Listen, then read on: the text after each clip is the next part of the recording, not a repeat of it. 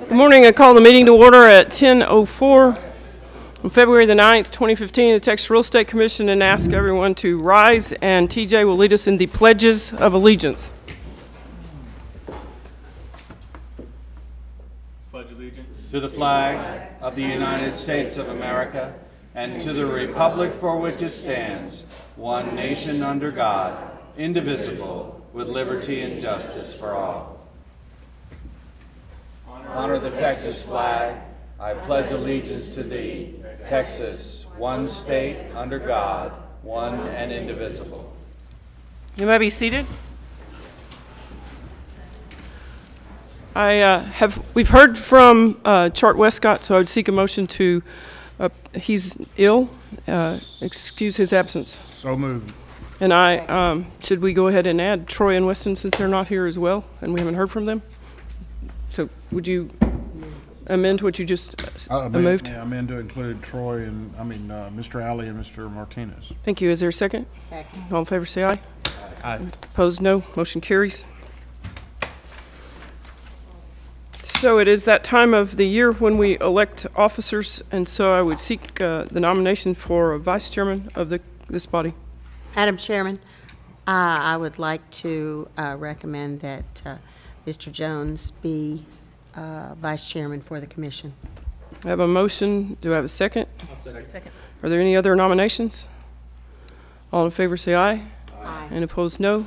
Congratulations, Commissioner Jones. Thank you. And now we have the opportunity to elect a secretary, and I just point out before anybody jumps and volunteers that one of the jobs is to go through the video every time and verify that what we have done is what we thought we did. So you need to be clear on that job. So does anyone wish to enter a nomination for secretary? I shouldn't have done that, should I? Madam Chair? Yes, sir. I nominate Jamie as the secretary. Okay. Have a motion. Do I have a second? Okay, got one. Any other nominations? Hearing none, all in favor say aye. Aye. And opposed, no. Motion carries. Got it. So now, the Budget Committee, I believe it's time for committee appointments, and I'm making a wild guess that Commissioner Arriaga and would you like to continue, sir? Commissioner Hensley and Commissioner Martinez be reappointed to the Budget Committee. Is there anyone else here who wishes to serve in that capacity? Does that work for you guys? So that's done.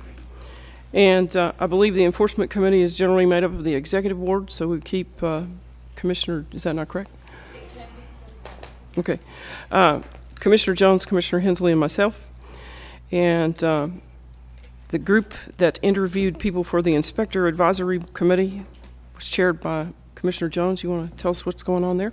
Well, we did have two meetings last week, one on Monday and one on Friday. We are advancing a slate that Ms. Lewis will present to you. Well, I think we've already presented that. I wanted to take this moment to thank Commissioner Thomas, Mr. Cecil Brooks, and Mr. Fred Buck. I saw him in the back of the room earlier, for taking their exhaustive look at this list. We had a very nice list to choose from this time, and to extend my personal thanks and a thanks from the Commission for their hard work in selecting this group, and for us to present it to you for your approval. Okay. Well, before we do that, let's do a couple of recognition items. We've got somebody that has, I don't think he's in the room, but has served for 20 years of the committee's 24 years of existence on the Inspector Committee. And I don't know if that was hazard pay or what, but that's Fred Wilcox. So let's recognize Fred in absentia.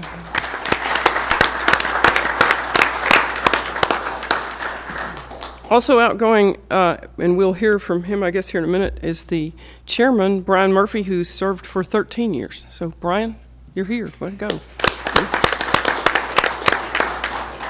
And then two other people going out would be Michael DeHart, who's been neither are here, public member, and Elizabeth Heidelberg, a public member for a number of years. So let's recognize them for their service. So the new people that we recommend that we appoint, well, let me just say, first, we'll still have serving Brad Phillips and Steve Reinhardt, Greg Eakin, and Lee Warren. I think I got all the names right. And reappointing Barbara Evans as a public member to serve until January 31st, 2017. Matt Hart, a public member to serve until January 31st, 2017. Brian Woods, public member appointment to serve until January 31st, 2016. Doyle Williamson, an inspector member, appointment to serve until January 31st, 2021. Good grief. Diane Burley Rose, an inspector member, appointment to serve until January 31st, 2021. Are any of those people in the room? Okay, so is that a motion item, or do I just get to do that? Well, consider it done. Okay, thanks. Joanne, are you going to talk to us about the Education Standards Advisory Committee? Yes, let me just do largely the same thing that Avis has done just here on one of the committees. This has probably been the hardest working committee that I have ever known of, chaired by Susan Jones. But I want to recognize everyone who has served on the committee. Diane McCoy, Bob Baker, Bill Evans, Andy Hemmings, Ronnie Willis, Bill Bradshaw, Pat Strong, Rebecca Ray, Rita Klein, and Rick Albers. And we do have an outgoing member this year who is Dave Dalzell, and I haven't seen him here, but in absentia, let's recognize his service to that group. Thank your members, and I'll do that. Okay. So you're good. I'm going to thank the members, and then Avis has something else she's going to do. Well, who served with you to select? Was it, did you say that? I'm sorry. Yes, it was Jamie, Adrian, and I. Perfect. Thank you, guys. Appreciate your service. And your recommendation is Philip Shoei from Lubbock, Texas, be appointed as the new member on this committee. And also the service of the people, we need to be sure we're rotating it in. So Bill Evans, Andy Hemmings, Ronnie Willis, Bill Bradshaw, Pat Strong, and Rita Klein will serve until December 31st, 2015. Susan Jones, Diane McCoy, Bob Baker, Rebecca Ray, Rick Albers, and Philip Shoei until December 31st, 2016, and that is how we will see that happen. Before we move on to staff reports, there's just a couple of people in the audience that I would like to recognize. We've already recognized Brad Phillips and Brian Murphy from the Inspector Committee, and we have a member of the Broker Lawyer Committee who's trying to hide out in the back. S.J. Swanson, we just wanted to say hi. Thank you for being here. Thanks for your service. She wanted to come today because there were no contract changes on the agenda. And we also wanted to recognize a little bit of a staff change at the Texas Association of Realtors, and Andy Cates, who's been attending our meetings for the last several years. And did he leave already, or is he still here? He left. Andy was here for just a moment and he's going to work for the Nurses Association, so I'm not sure actually how that works. Realtors and nurses, I guess they both take care of people. But anyway, and Abby Lee will be representing TAR from this day forward. Thanks, Abby. Thanks, Abby. Thanks for being here. And now we go to staff reports, and I believe we're going to hear from Mr. Omexon first.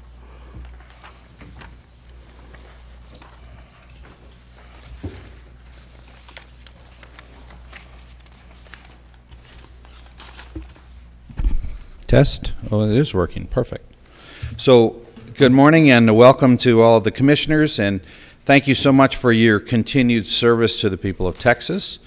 Thank you to each member who stepped forward to serve in a leadership capacity, and for those who will serve on the various committees and as liaisons to the advisory and working groups where so much of the productive work of this body gets done.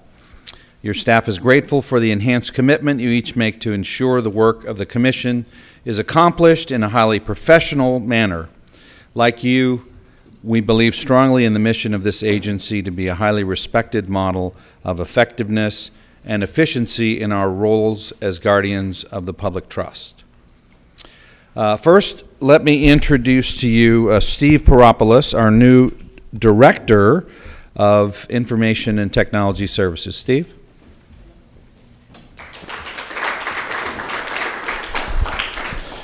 Tom Watson retains his leadership role as the Deputy Director of this key division.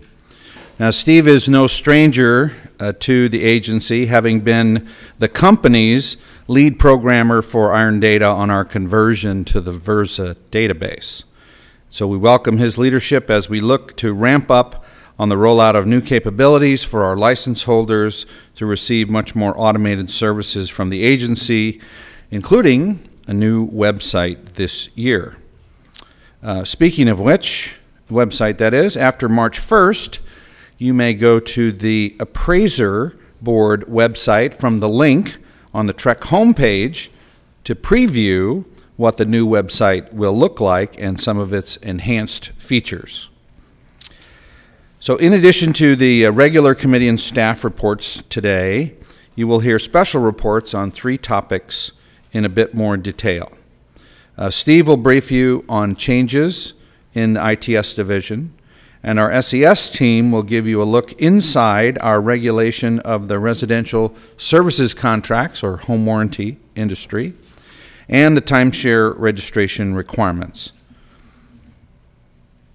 You will also hear reports from the Education Standards Advisory Committee and the Inspector Advisory Committee, both of which had 1 or more meetings since your last regular commission meeting in November. Several items are up for adoption on the agenda today. Proposals to clarify the requirements for designated brokers of business entities, the funded reserve provisions for residential service companies who choose to reinsure, the financial security provisions, and inspector practical education options. One additional item up for discussion and possible proposal includes adding specific text to the consumer notice section of the inspection report form regarding potential risks associated with corrugated stainless steel tubing. These discussions are fully in keeping with the Commission's charge to protect the consumers of real estate services in Texas by ensuring qualified and ethical service providers. Since the legislature is in session, we will of course monitor all bills of interest to the agency and its operations, especially the Chapter 1101 cleanup bill we expect to be filed very soon. We have worked closely with the Texas Association of Realtors to ensure that the bill contains all of the elements you decided were important during your workshop last November. More on this topic later in the meeting. Spring promises continued advancement of the Education Standards Advisory Committee's important work, convening of the Budget Committee to begin its annual work of ensuring our finances remain sound, and integration of the new members to the Real Estate Inspector Committee.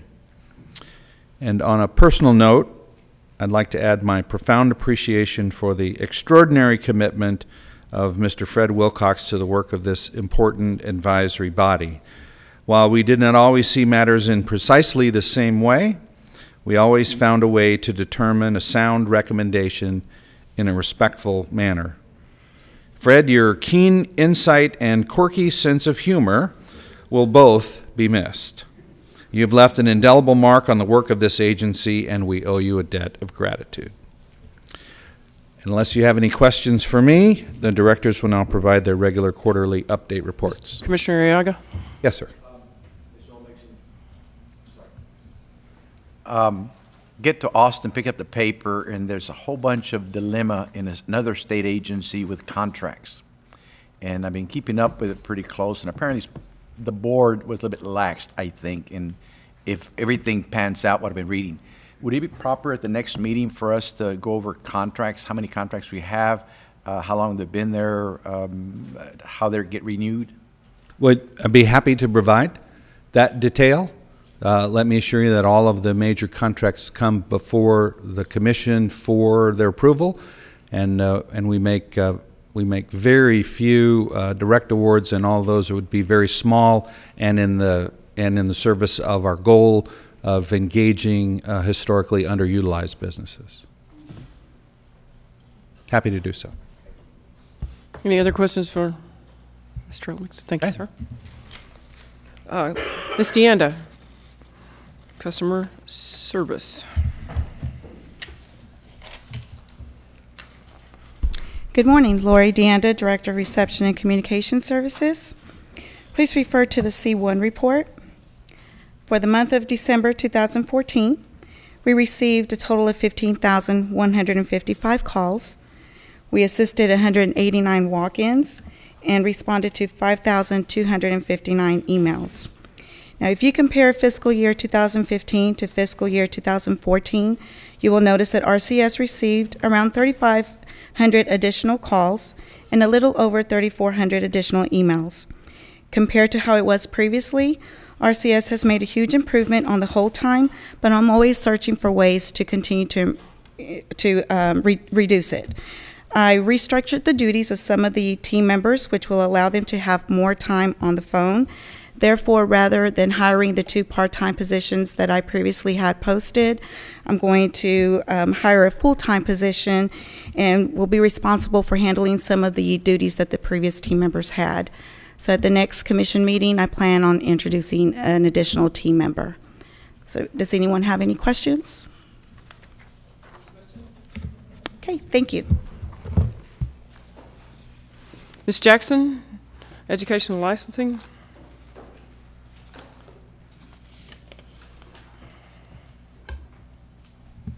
Yes, good morning. Gwen Jackson, Director of Education and Licensing Services. I'd like to first take a moment to introduce to you someone that many of you already know. In December, we hired Jennifer Wheeler as the Education Manager.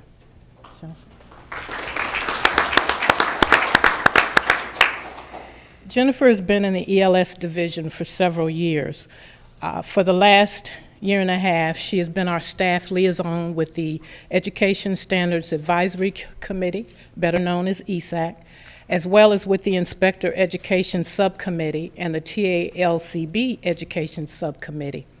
Jennifer has overseen the day-to-day processes in our education section, as well as the training of our education staff, and we're pleased to have Jennifer in her new role as Manager of Education. If you would direct your attention to our first report, this is the L1 report, which provides us fiscal year comparisons for applications received, licenses issued, and renewal activity from September through December. Our most significant numbers in volume show that we've processed over 6,682 original broker and sales applications so far this fiscal year. This is an 11.5% increase over the number received from September through December of 2013. This fiscal year to date, we've processed over 17,842 broker and sales renewals. Over 82% of the broker and sales agents who were scheduled to renew during this period chose to renew their license. Total renewal activity for this period is slightly down, but only by 0.5% from that of last fiscal year.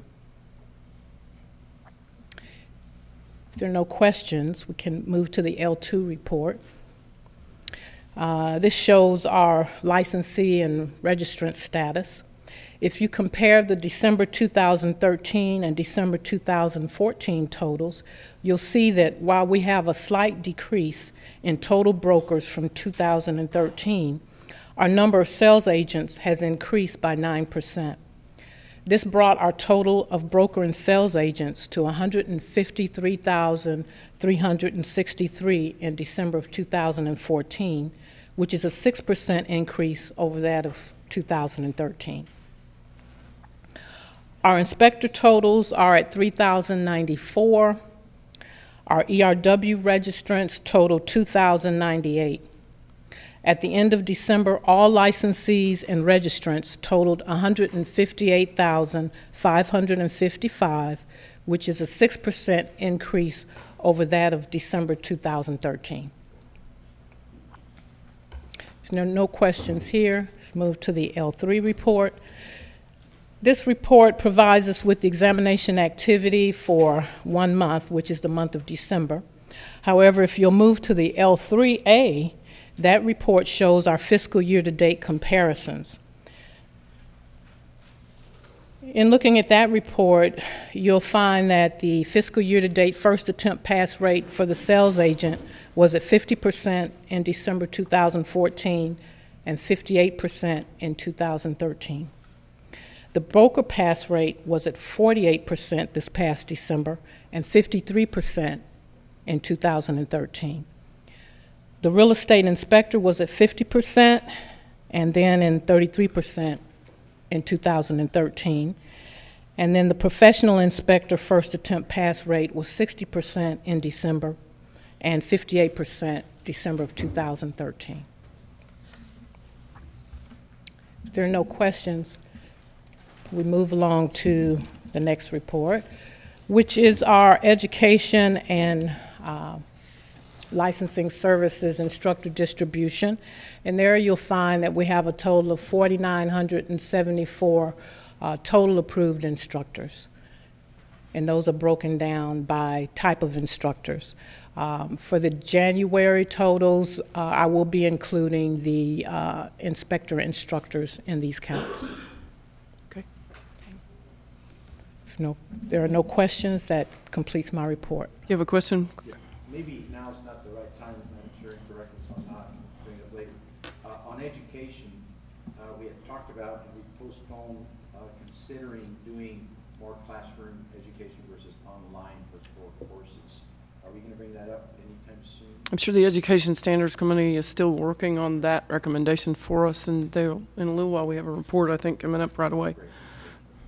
Thank you, Ms. Jackson. Ms. Harris, looking like Mark Moore. No, I'm not Mark. Sharon Harris, Deputy Director for the Standards and Enforcement Services. Before I start our reports today, I'd like to introduce a new employee who will be starting on the 17th of this month. And this is Tony Renteria.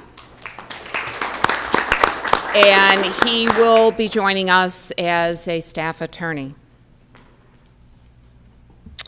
We have 3 reports today, and we also will have, for your answering your request, a short report on our residential services companies and timeshares. First, we start with the E1 report, which is the case status report. And the case status report for December shows the typically lower numbers for this month. And it shows we closed more than we opened. The total number of cases open at the end of December was 634 cases. If you have no questions, we'll move on to the E2. This is our open case aging report. Continuing the last meeting's good news, most of our cases are less than 18 months old. The few cases in the last 3 columns are out of our control as they are hearing cases subject to contested case procedures. I want to point out that the case that is over 30 months old had a proposal for decision filed just on Friday, February 6th. The 24 to 30 months, that one case, that one has been reset twice, and it is being reset again probably for May 13th or 14th. Again, that's something that we can't control. The third oldest case, 18 to 24 months, is another proposal for decision. It was a hearing case. We received the proposal for decision on January 16th, but it was in the exception period, and we weren't able to present it to you today, but we will at the next meeting. Yeah. Yes. This is just picky math, I guess. And, should 18 to 24 have a 2 versus a 1, a cumulative for the following 2, and then 24 to 30 be a 2, and then over 30 a 1? No, sir, we just do them discreetly. Yeah. Once it graduates to the next category, so it's over 18 months, but it's also over 24, so it, you know. But so is the one over 30. Yeah, over 30 months. We're just doing it discreetly so we don't double count. Each case only fits in one category. There's 3 cases over 18 months. That's correct. That's what you're saying, and this is just a different way to look at that than looking at 3, 2, 1. My Aggie math throws me off. Should have been a T-sipper. And we haven't had low numbers like this for so long. I'm just glad to see it down, whatever it is. Yes, ma'am. If no other questions, we do have the E3, which is the subject categories by complaint. Are there any questions on this report? Okay.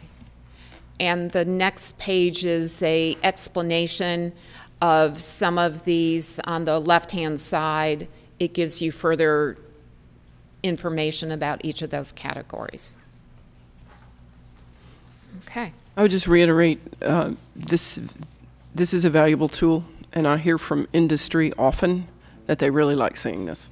Yeah. So I appreciate staff working on this. I actually used the pie chart at the National Association of Residential Property Managers meeting conference on Friday where I spoke. And I think, well, unfortunately, they had the biggest category, but they do like that. Those in attendance They were winning. Are not part of that category.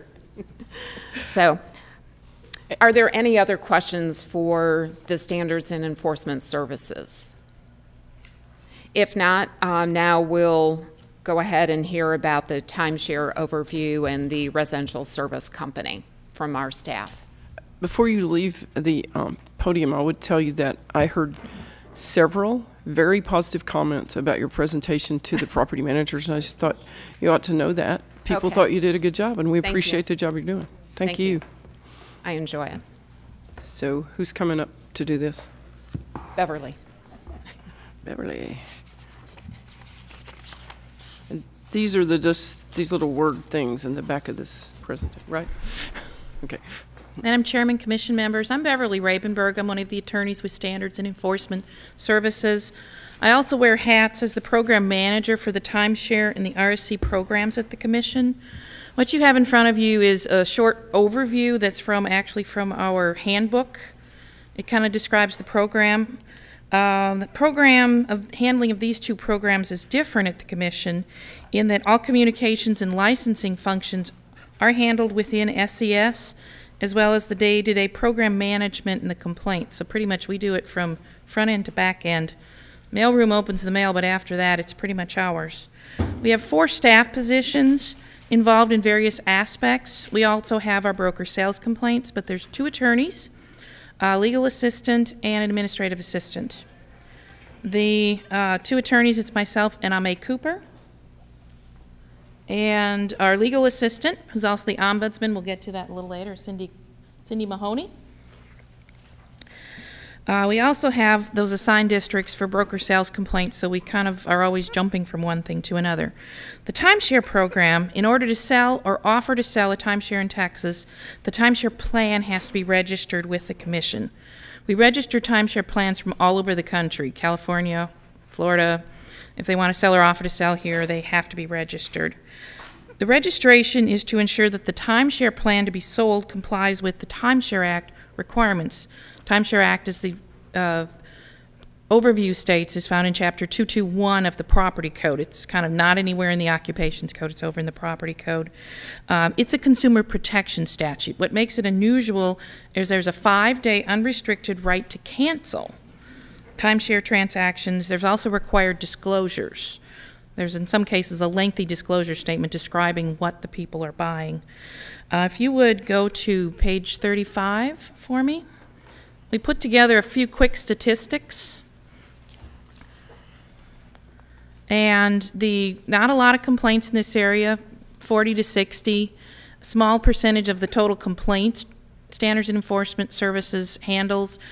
It kind of depends on the cyclical nature of the real estate market. If there's a lot of development out there, there'll be people registering and that number goes up. As you can see, we had 9 new registration applications in 2013. So far, for part of the year, it's 2014. So there have been some years we've had 20 and 30 applications that are reviewed by myself and Ame Cooper. If people want, if there's material changes, they have to file amendment applications, and that just kind of depends on what's going on out there in the market. Shifting to the residential service company program, that's the home warranties. The overview is on page 35. If a company wants to, 33, sorry, thank you, sir. If a company wants to sell a residential service contract in Texas to cover a Texas property, the company has to be licensed by the Commission, and the company's contracts and rates have to be approved by the Commission. The general focus of that statute is ensuring the financial stability of the company so that the company will have the money to make the repairs they promised to make in the contracts that they're selling to people. Part of that financial review, the Commission examines the companies. It's kind of like an audit, but it's a lot broader. We look at things in addition to the company's financials, including company structure, customer service, complaint handling, advertising, contract issues, lawsuits, pretty much the whole company from top to bottom. Some of the examinations we do are done on-site at the companies. We have companies from all over the country that sell contracts in Texas, so that may mean travel to California, Chicago, we don't go there in the winter, or sometimes we have a couple down in the South Florida area. We also do desk reviews. After I started with the program in 2003, we were going out on every single one of them, and there only were about 15 companies. We now have 37 companies, and some of them are smaller, and a lot of the companies didn't need the desk review, didn't need 3 staff traveling and all of that, so we created what we call a desk review. We pretty much review the same thing, but it's handled in-house by M.A. Cooper. We ask for the same documents, and those have saved a lot of staff time, more efficient use of resources, but it still helps us ensure that the companies are going to have the financial stability, that they're not just here today and take the people's money and gone tomorrow. In the examination, the companies pay for staff travel and expenses, but the staff time, it's part of our job. They aren't charged for that sort of stuff. And the special thing about the RSC program is we have the ombudsman. That's a dedicated position with a dedicated phone number that's in all the contracts. That if someone has a problem, particularly a contract holder, they can call into that number. They will get to talk to Cindy Mahoney. She can listen to their problem. Sometimes people just don't understand what's in the contract. We're familiar with them, and we can talk to them. If it's something that's a communication problem with the company, she has contacts at all the companies. Can talk to them. Sometimes they're wrong, sometimes they bend over backwards to try and help the customer. But it's a very valuable liaison we have with the companies that's rather unique and is really helpful, I think, from a consumer protection standpoint. If the people aren't happy or some people can't be satisfied, they can always file a complaint. And Cindy also handles those complaints. And looking at the statistics on page 30, I'm going to get the right page right, 35. Yes. I got a question on the residential service companies. Sure. Is it safe to say it's an administrative issue mostly, because I don't ever remember reviewing anything about timeshares or residential services on the commission? We have had agreed orders on There have been a few on agreed residential orders, service contracts, yeah. but the chair's right. It's generally administrative things. Most of them follow the rules, and we don't have to discipline very much. There's a few always, but not very many. What % of your staff time is geared toward the timeshares and residential service? It's under 50%. We take the position that, you know, if we need to, we spend the time, and the programs, if everyone's getting their reports in and following the rules and doing their filings, the program sometimes is kind of runs itself. But it's important from the consumer protection standpoint. As you can see, we've been running about 100 complaints a year. Those are the ones handled by Cindy. Many of them are resolved with the companies. They either will fix something that maybe they weren't going to, or there are times they just don't agree. They think everything should be covered, or those extra expenses the company should pay for, and the contract clearly says that's not covered. And there's some things times you just can't satisfy everyone. It's a very small number of licensees. As you can see, it's 33. I had the number wrong. We have seen a few license applications. One real focus on that is the financial, as that's always usually where people don't end up getting a license because they can't meet that criteria. And the approvals we do for the evidence of coverage and schedule of charges, those are fancy names for the contracts and the rates. So depending on the year, depending on who wants to change their rates, one year I looked and started counting, I said there was 197 separate kind of like piece of paper we had to look at with that sort of stuff. So phone numbers to give people if they have questions are the ombudsman number. That's 512-936-3049. That rings at Cindy's desk. They can also call the Standards and Enforcement Services number direct, 512-936-3005. Myself, that'll get routed to myself, Ame or Cindy. And we answer questions, help out the public, answer questions from license applicants. So, any questions? Any other questions for Ms. Rabenberg? Thank you. Thank you. Appreciate it very much. Now we will hear from the new IT guy, Steve Paropoulos, who is the only IT guy in the building wearing a suit today. Actually, that's not true. There is one more. Good morning. Morning. So, my name is Steve Sparopoulos. It's my first commission meeting. I'd like to, mention that Doug introduced me as someone that had worked with the agency in the past. Worked for the vendor that sold us the system of record, as we call it. I was their project manager and helped with the implementation. So I had a little bit of history with TREC, and it's kind of eased the transition into the role, I think. So before we get started with the reports that you're used to seeing, I wanted to present to you sort of my vision for the division and some of the changes that have been implemented already in the ITS division. Because I firmly believe that transparency is key, and I'd like to share that information with you guys. We have some new members of the team. We hired Phil Green. He's our infrastructure and support manager. He's right there.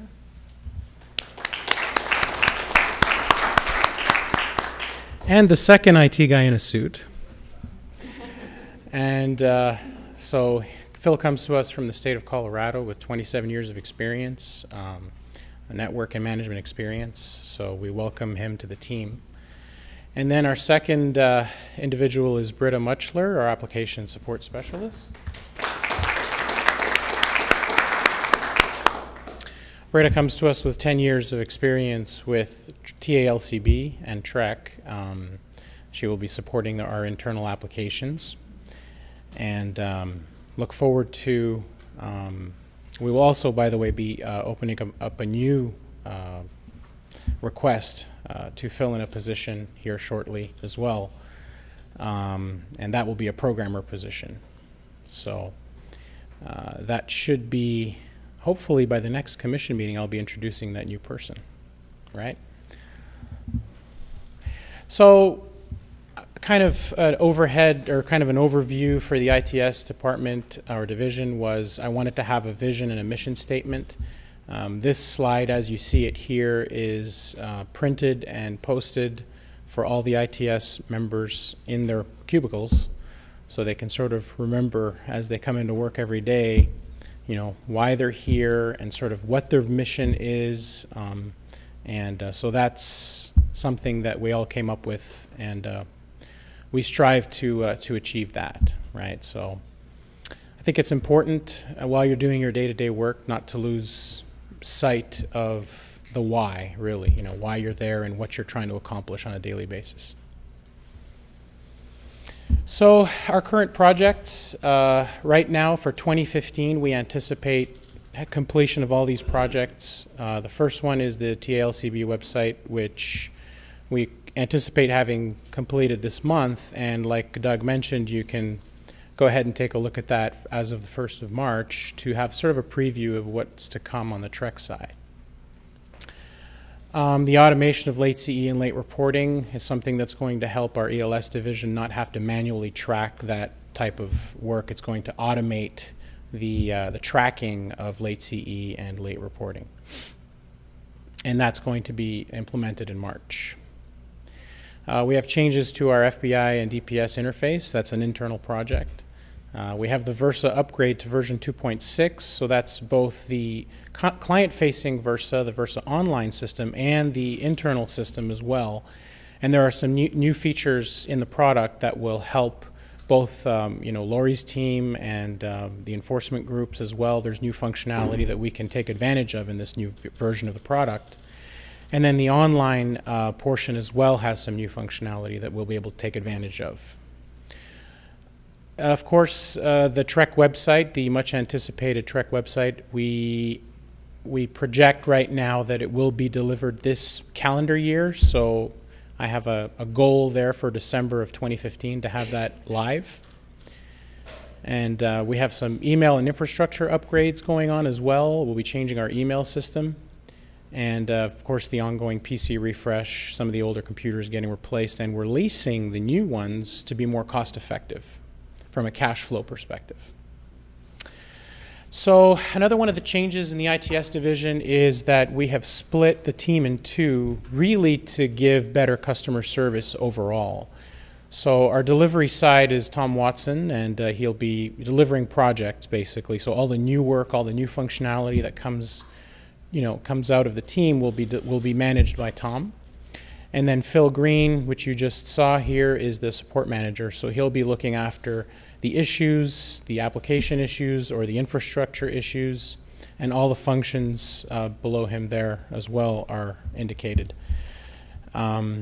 So we are looking, the point of the split, again, to reiterate, is just better service. Let the delivery team focus on delivering new functionality without being disturbed by the existing maintenance issues that come across, and then they become less efficient that way, right? So any questions on that? Okay. So some new tools. We're replacing our problem reporting system. We've got some other streamlining of processes that are coming into place, all with the goal of improving service levels. And of course, when you do that, that trickles down to our licensees as well. And we have some team building workshops. We had our first one last week, or 2 weeks ago rather, and it was very successful. And we plan on rolling that out to the other divisions as well. So, any questions on the presentation? I'm going to go into the next, the I-1 report. So we had an increase in pretty much throughout the board here from the last fiscal year of broker applications, renewals online have gone up. We'll see the graphs in the next report. But the sponsorship transactions, additions and removals, also we saw a notable increase as well. So any questions on that? So here's the I-2. As you can see, we have an upward trend in the utilization of online applications throughout the calendar, the 13 months you see there listed. The same thing for renewals. And then the utilization on the online management tool, the relationship management tool, for the first time crossed over the 90% point in December. So therefore, allowing licensees to go ahead and make those changes is more efficient and relieves some of the ELS staff from doing it manually. Any questions on the I-2 report? Thank you. Thank you. We appreciate you, and I have never actually seen Ms. Jackson smile quite as much as she did when you said you were going to take over the handling of late renewals and she didn't have to write it with a number 2 pencil on a legal pad. Thank you. Appreciate it. Ms. Huerta.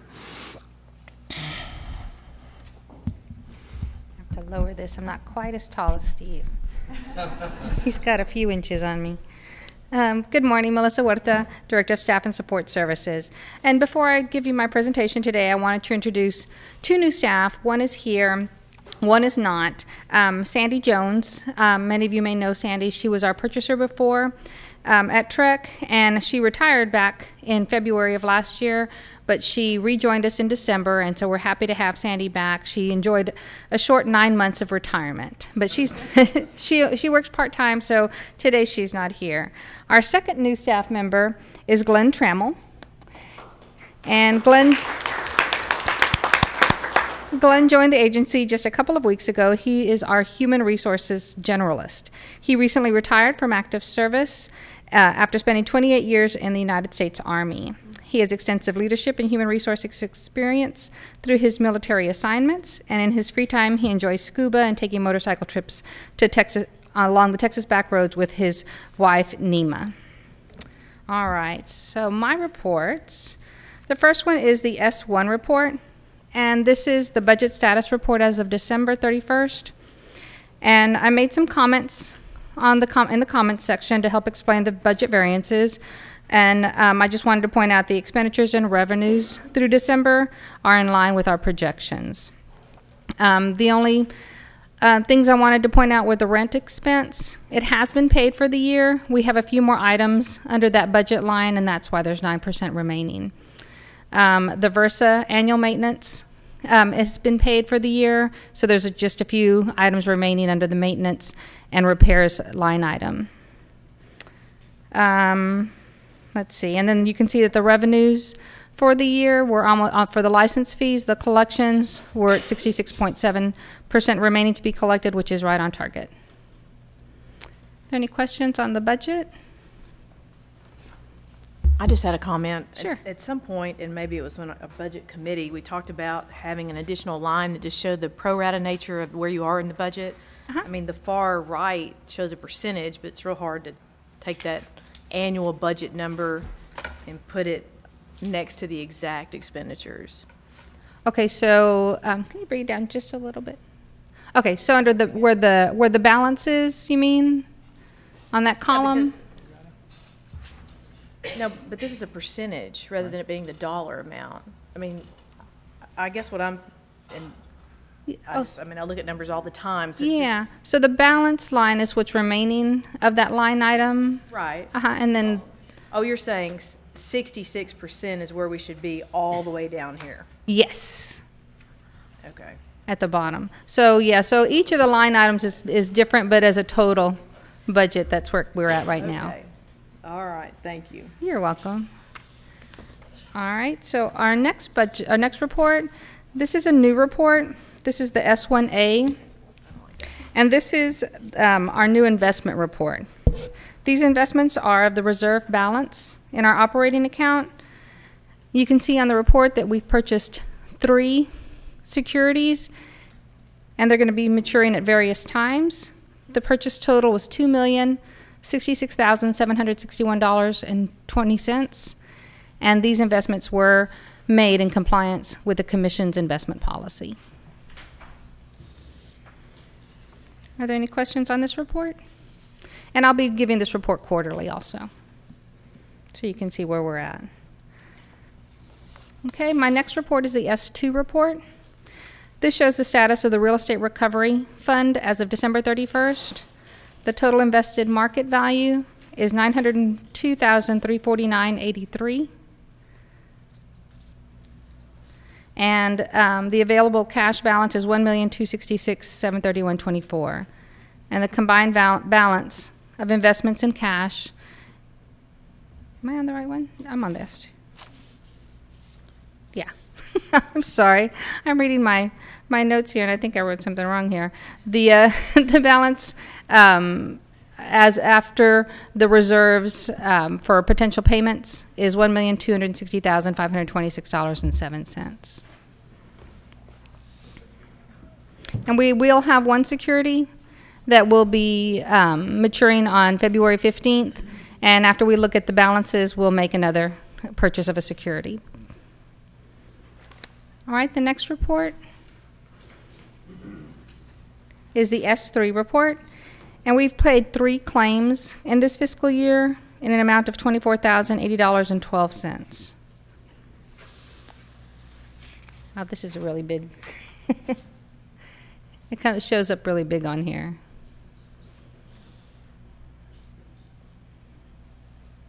Is it okay? We've all got it. We've all got it? Okay. We've all got it. We can see it right here. You've already read it. We're It's just the not looking. people out in the audience, don't worry about it. There we go. Online. And then, so you can see here the graph that shows the payments throughout the fiscal years, and we're on the low side right now. And then my last report is the S4 report, and this is the Real Estate Inspection Recovery Fund account. And it shows that we haven't paid any claims since fiscal year 2012. We do have 2 outstanding claims pending in the amount of $20,500. The total balance on the account is $618,636.68, and that was as of December 31st. When you add back the $20,500 that was reserved for payments within 90 days, we do have in excess of the $600,000. So last month we returned $39,196.68 back to the General Revenue Fund. Okay. Does anybody have any questions? On the budget, going back to the part. Mm-hmm. Hearing and seeing all the people of concern between DPS and the legislature on fingerprinting. Do we do the thumb or all 5 fingers or all 10 fingers? Do we get a discount to go back to the thumb? The FBI requirement. So the DPS is for the driver's licenses. That's what, and they're going back to just the thumb. But for criminal history checks, FBI requires all 5.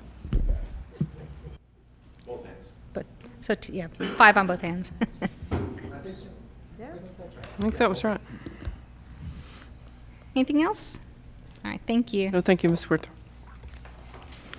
I am aware of no report by the Executive Committee, unless someone else remembers something I don't.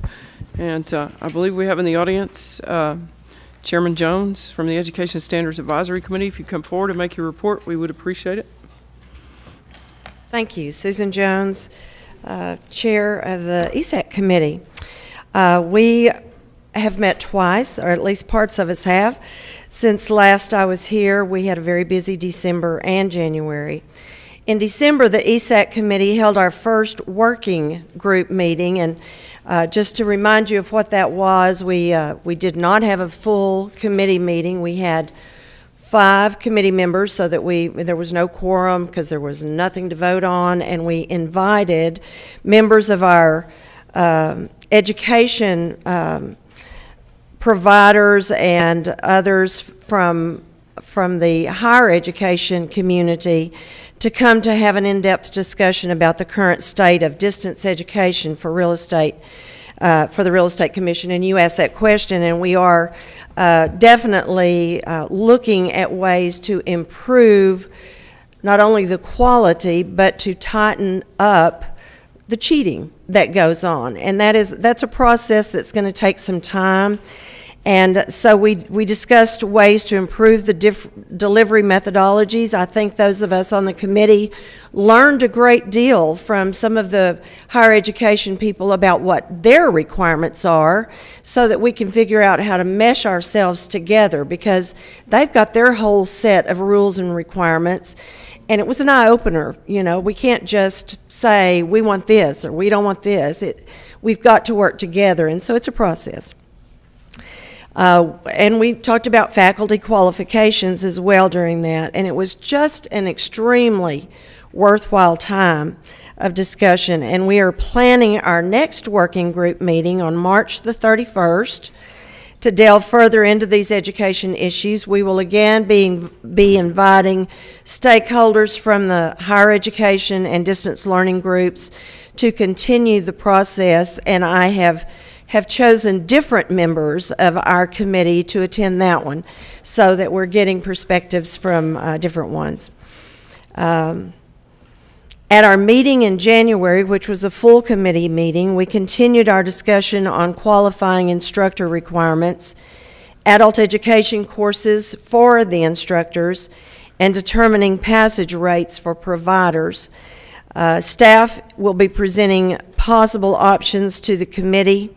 They're doing a little bit of research for us, as well as what other jurisdictions currently use as criteria, and we will talk about that in our April meeting. The commission tasked our committee with discussing rollover continuing education credit from prior license renewal periods at our last meeting. The committee voted unanimously against recommending that proposal. The committee agreed that having to meet current requirements for education for each renewal cycle would be vital to ensure that the licensees were up to date on the things they needed to do, and so we felt like it was important for them to have to touch education and not be able to skip. Literally, it could be almost 4 years, and we just didn't think that was a good idea.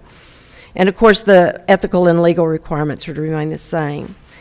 Finally, I'm pleased to announce that at the January meeting, they elected me as chair again. I think it was because I was ill and on the phone at home, and whoever's not there gets voted in. You know how that goes.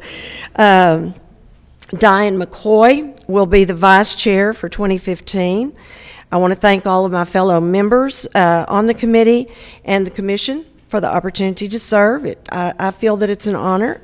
And our next committee meeting is set for April the 7th. You can put that on your calendars. We'll begin at 10 a.m. up on the 4th floor.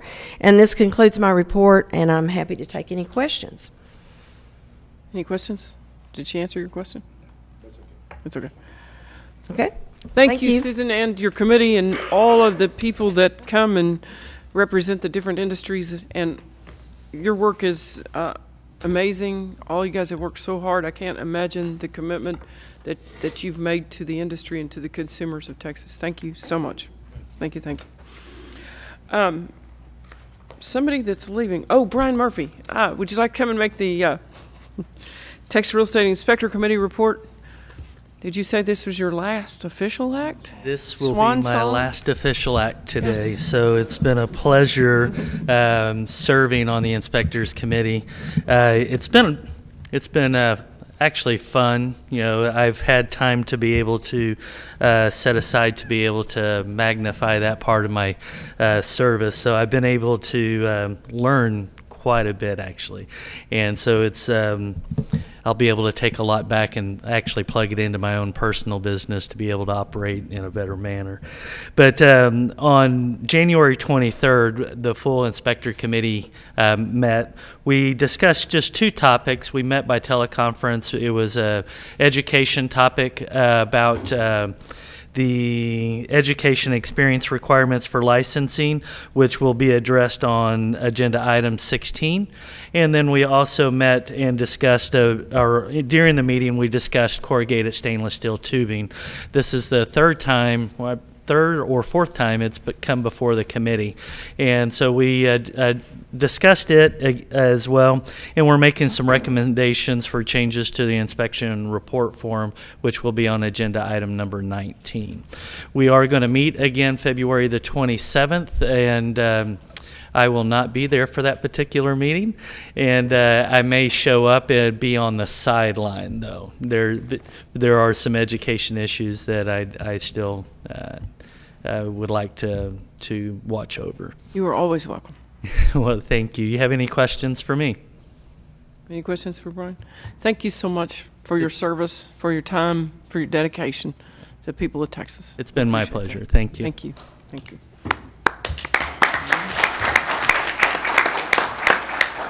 Before we go to agenda item 9, I would just like to remind everybody from this moment forward, when we're out of reporting time, if you wish to speak on any agenda item, there's a form at the back. You need to fill it out, turn it in, and everyone is given 3 minutes to speak. We appreciate you not repeating what somebody else might have already said unless you have a different twist on it. And we will also be moving agenda item 19 to between 16 and 17 so that the same presenter from the commission can just stay up there and not have to go back and forth. So it just doesn't change much. It's going to be very close in time there, so no concern. So now, agenda item 9 would be any general comments from visitors on a non-agenda item. So anybody wishing to come forward to make a comment on a non-agenda item? All right. It is 11:03. This body will go into executive session to discuss pending litigation and or obtain legal advice from our counsel pursuant to Texas Government Code 551.071. We anticipate about 45 minutes for this executive session. Thank you very much. We'll see you. We call the meeting back from executive session at 12:10 on February the 9th, 2015, and call Ms. Lewis, General Counsel, to set out agenda item 11.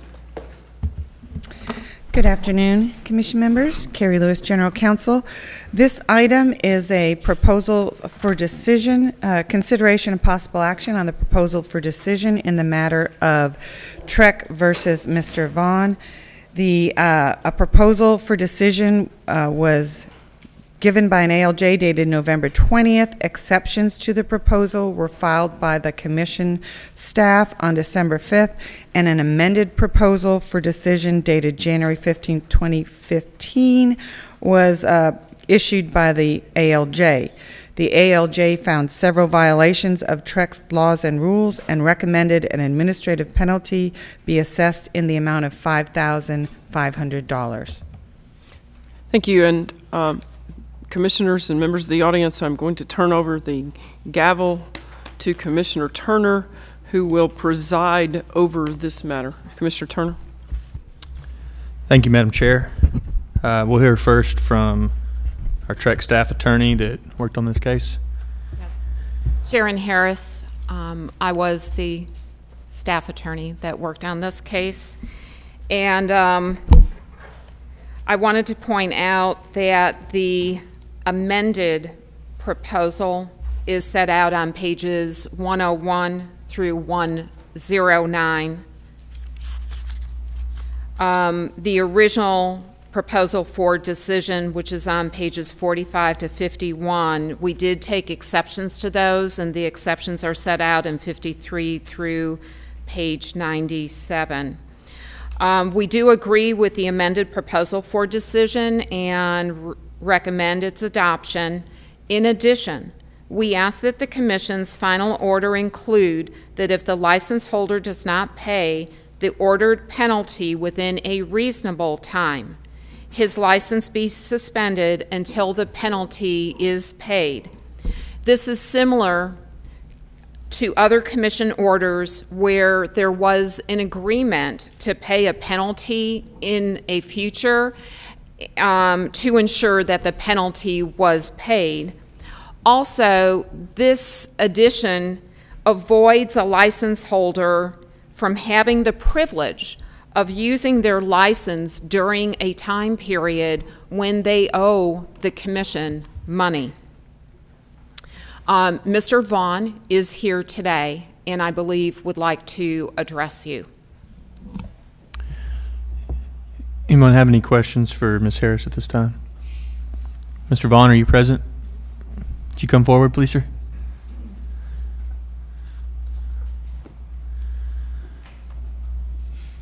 We're going to give you 5 minutes, Mr. Vaughn, okay? I'll give you a warning when you've got about a minute left. All right? First of all, let me thank you very much for giving me the audience. This has been going on for a long time, and I've been here. I think this is my second time coming from Houston, Texas. The origin of the case is not what I want to discuss, but it's one that I want you to look into, because the $5,000 that was written to me by my client, by my friend at that time, was a loan. And if you look at the check, it was written directly to me, not to my office. And I've explained that to the judge very well. At that time, my wife had a cancer. breast cancer. I was in financial trouble. And he's a friend. He explained to me. I explained to him my difficulties and everything, and he borrowed me the money and gave me the check to my name.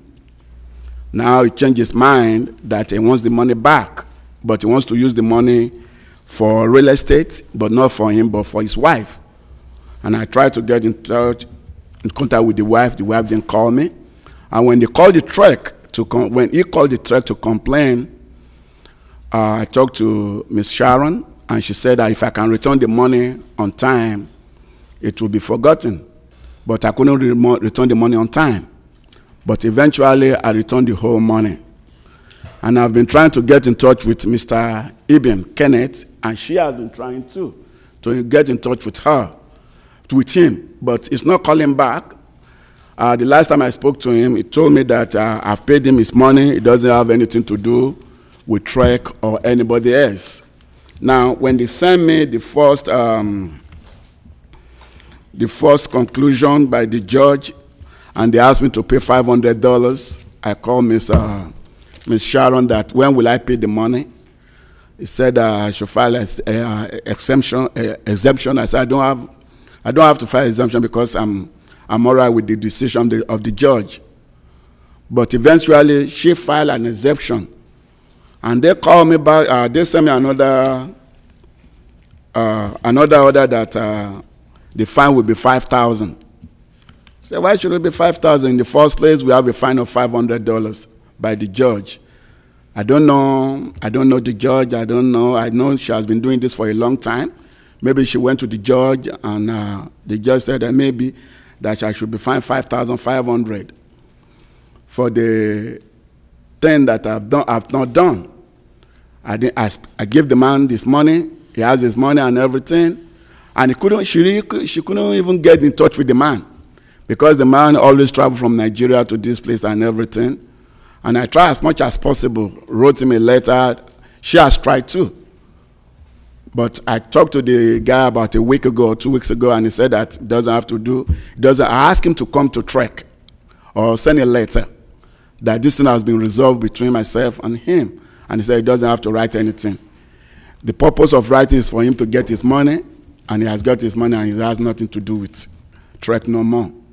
So that's where I'm here, because I know the only thing that I agree with is that I didn't report the name of my company to TREC, Ultimate Realtor.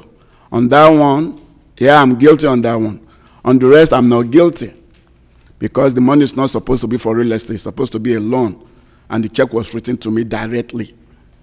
And I paid him in cash, with money order, with money, with Western Union money, and with check. And he has received his money, and I have never heard from him again. And that's my story. Thank you. I appreciate that. Do any commission members have any questions for Mr. Vaughn? Madam Chair? Mr. Vaughn? Yes, sir. Yes, ma'am. While you're here, would you, before you leave, would you go upstairs and file that name? Yes, it doesn't cost anything. Okay. But that's the original $500 penalty, is that one. Okay. And I noticed when you filled out your card, you still use the name. Yes. So please go file it. Okay, thank you. Mr. Vaughn, when you first started, you mentioned client, you changed it to friend, about the $5,000. Is he a client in your mind, maybe at one time? No, he's a friend I've known him for over 30 years in Nigeria. And when my wife had cancer, she still has the cancer, but it's in remission, we thank God. I needed the money at that time, and he said he's going to help me. Now, the contract that we wrote is not in his name, it's in his wife's name. I never met the wife, I never saw the wife, even till now. I gave him the TREC one for him to sign. I gave him the contract for him to take to his wife to sign. I don't even, I know the name of the wife, but I've never met the wife. Thank you. We're going to invite Ms. Harris up to speak again, and then you'll have another opportunity as well, should you choose to do so. Unless are there any more questions at this time for Mr. Vaughn? Commissioners, no? Ms. Harris? And before you get started on your rebuttal, may I ask you just to, as briefly as you can, explain why you filed exceptions to the original proposal for a decision, and because it sounds like potentially Mr. Vaughn doesn't understand what justifies the change, and I'd like to have that on the record today from your perspective. Thank you. In our opinion, the testimony that was presented, as well as the documents, had not been fully included in the original PFD. Most of that was also included Mr. Vaughn's testimony at the hearing. This all rested on a $5,000 check that was written out to Mr. Vaughn's name. At the hearing, Mr. Vaughn stated that that check was a loan. He also stated that it was to be used as earnest money for Mr. Igben. About a few days, a week, we're not sure the exact time period, after the check was written and negotiated by Mr. Vaughn in his bank account, Mr. Vaughn himself gave the commission an offer that he drafted for Mr. Igben as for his wife. Exactly what he was telling you. The real estate was going to be for his wife. The offer showed $5,000 earnest money in the offer itself. So on that date that it was then presented, the money had to be available if it would have been accepted as earnest money. And Mr. Vaughn did not have that money. So this all turns on that from his testimony itself, the loan became earnest money, and shortly after that, every time he tried to, well, the first was a $1,500 check that Mr. Vaughn, paid back to Mr. Igben, and it was returned insufficient evidence. It was at that time that Mr. Igben filed the complaint with the commission. Mr. Igben never mentioned that it was a loan. We didn't have Mr. Igben available to state whether it was or not. So according to testimony, according to the weight of the evidence, it was a loan, but it was converted to earnest money at the time the offer was drafted, and that offer showed $5,000.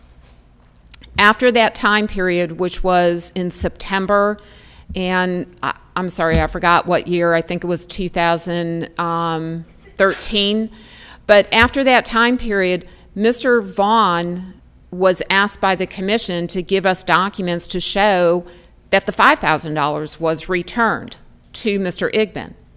What he gave the commission were various copy of a Western Union, copy of deposit slips into Mr. Igben's account through July of the following year. So it also didn't total $5,000. He stated that there was some cash that was given to Mr. Igben, maybe Mr. Igben's friend, for Mr. Igben, but under the violation, it's timely accounting for and/or remitting the money. He didn't meet that.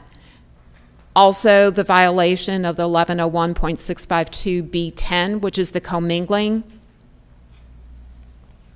The check that he gave to Mr. Vaughn initially was insufficient funds. It didn't come from a trust account. It was from his personal account. So that was why the judge went back and reviewed the exceptions that I had pointed out, and he rendered the amended.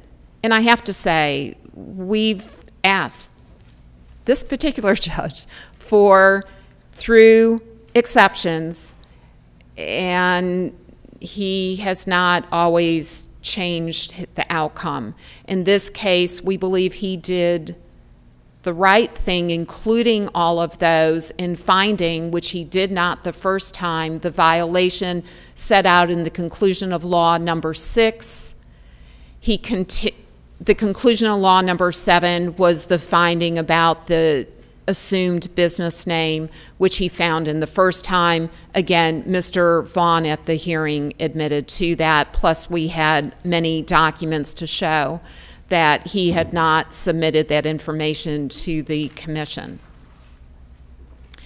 $5,000 additional for those two findings of fact, for those two violations.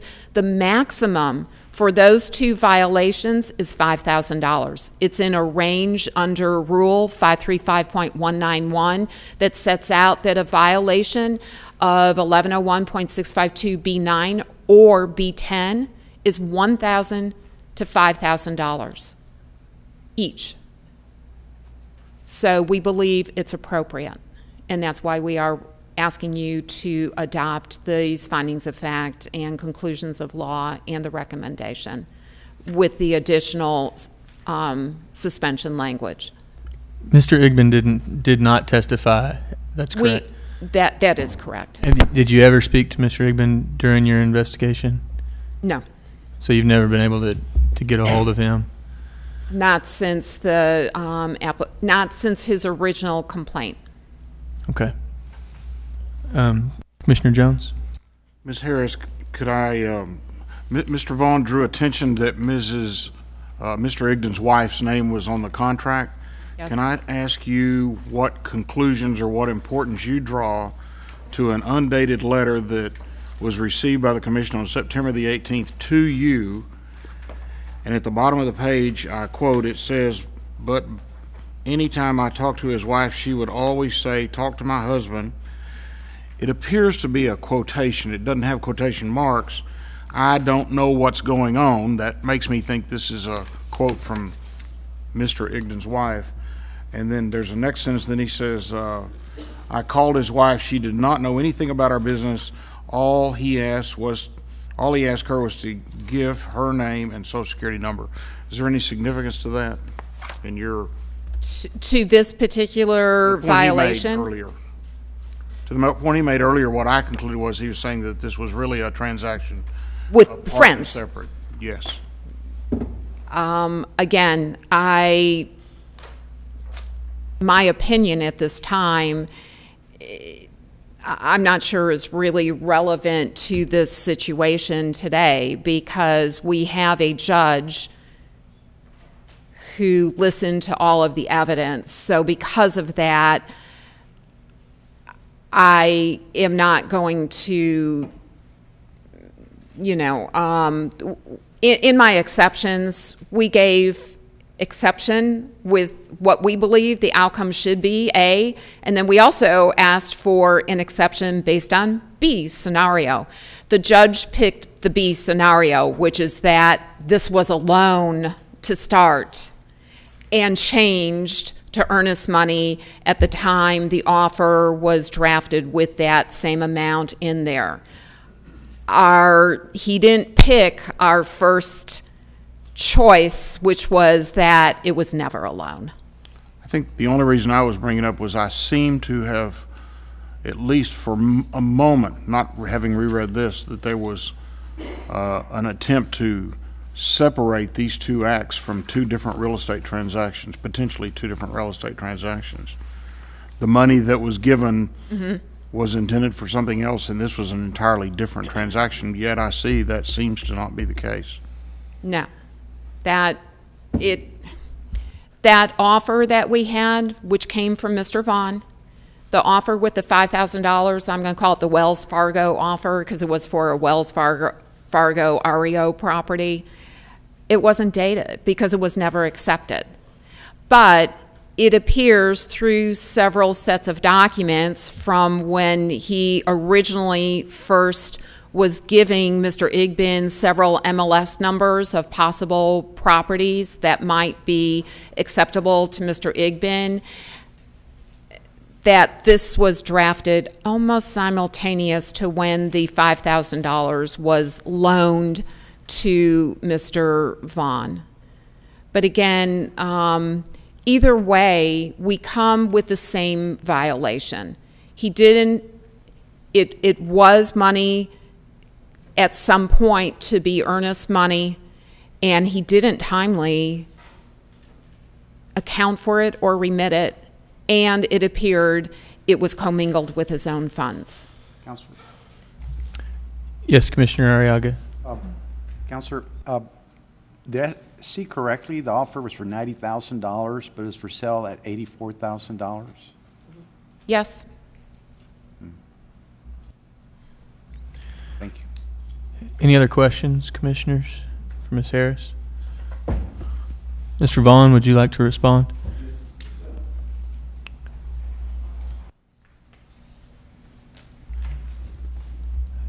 3 minutes for a response. Thank you very much. At the time of the loan, if you look at the letter that I sent, in order for the wife and for the Mr. Eden to concur what I said, I gave them, I wrote the numbers, the phone number to the wife, the phone number to Mr. Kenneth, and the Nigerian phone number to Mr. Kenneth. I left a message for him. Now, what happened is that the wife doesn't want to deal with the situation because sometimes the wife doesn't know what the husband is doing, the husband doesn't know what the wife is doing. Now, on the second one that I have, when I was there the last time and spoke to the judge asked some question, which I did answer, and at that time I have a copy of my wife's medical record. I could have bring it back, but it's too big. But I gave her a copy. It's about around something pages. And the judge told me the violation at that time on the decision, which I have accepted on the first one. I didn't know. I asked her, did I need to write something? She said, no. I don't know why she write an exception against the first one that the judge ruled, which is $500. But the number is still there. If you want to call the number and investigate, you are welcome to it. All the numbers are working. The wife's number is working, the Nigerian number is working, and Mr. Indian number is working. Just to concur what I said or to disagree. But that's the way it is. And the contract is not even in his name. I never met his wife. He gave me the phone number to his wife and everything. And that's what I did. Any questions, Commissioner Arriaga? Yes, sir. Mr. Vaughn. Sir. Apparently you've known Mr. Eben for a long time? Yes. He's bought a lot of properties? No, not really. He lives in Nigeria, then came to the United States around 5-6 years again. I've been here since '79. Was this his first property or probably bought others? This is the first property that he has discussed with me, personally. But we started with coming to my office, having a good time and everything, asked for my wife, and I told him the situation, that my wife is not working, the cancer and everything. He was so compassionate about it, and I said, this is what I need, and gave him the money. Thank you. But I've given all his money back, everything. Thank you. Oh, wait. Oh, I'm sorry. No problem, Mr. Vaughn. So tell me and the rest of the commissioners here, is it your testimony today? I just want to make sure I understand the facts.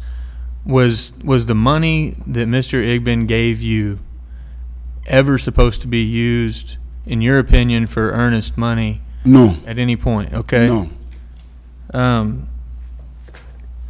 What about all the emails with him where he's saying to use it for earnest money that are in the file? What I get from this, if I don't have a Texas license, it will not come to this.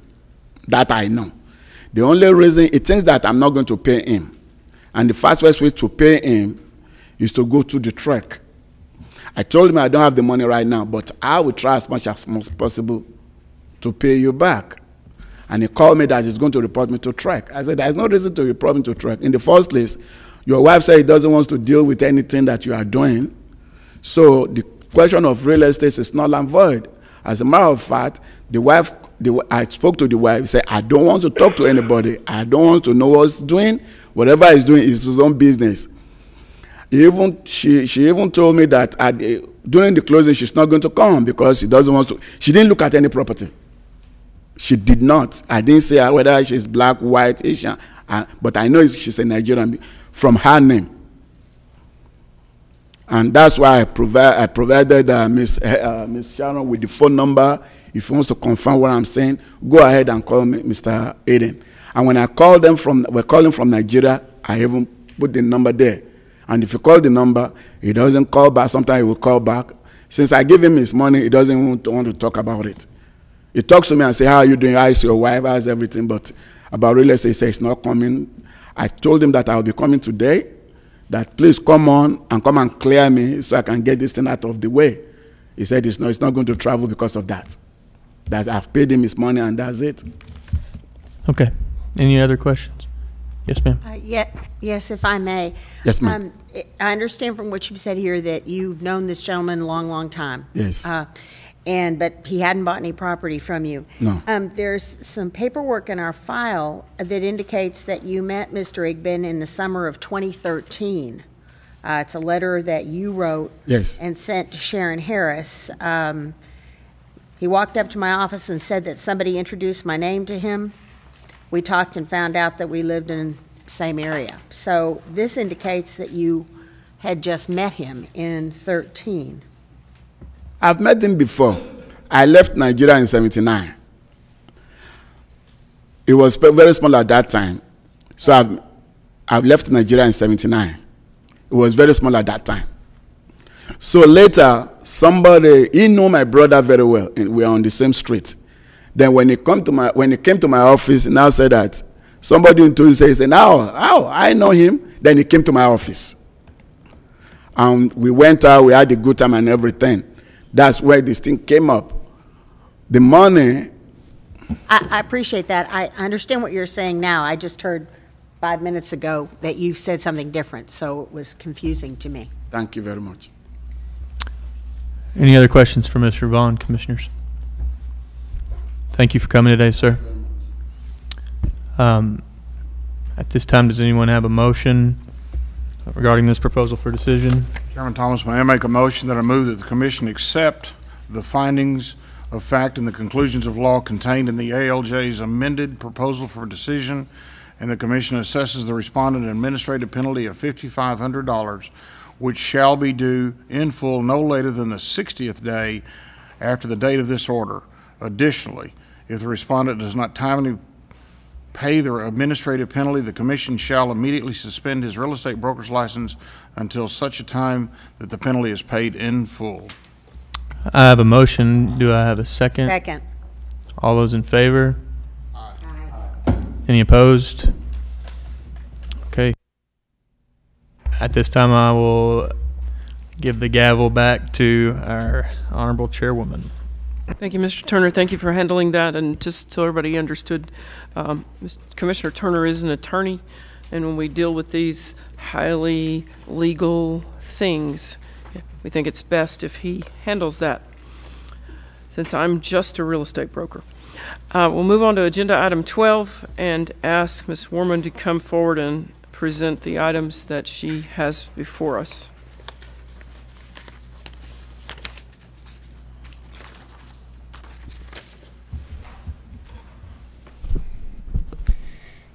Good afternoon, Madam Chair and Commissioners. Up before you next on the agenda is item 12A in the matter of Recovery Fund number 14-016, Venetian Holdings versus Latricia Williams. Commissioner Arriaga, do you have anything? Yes, Madam Chair.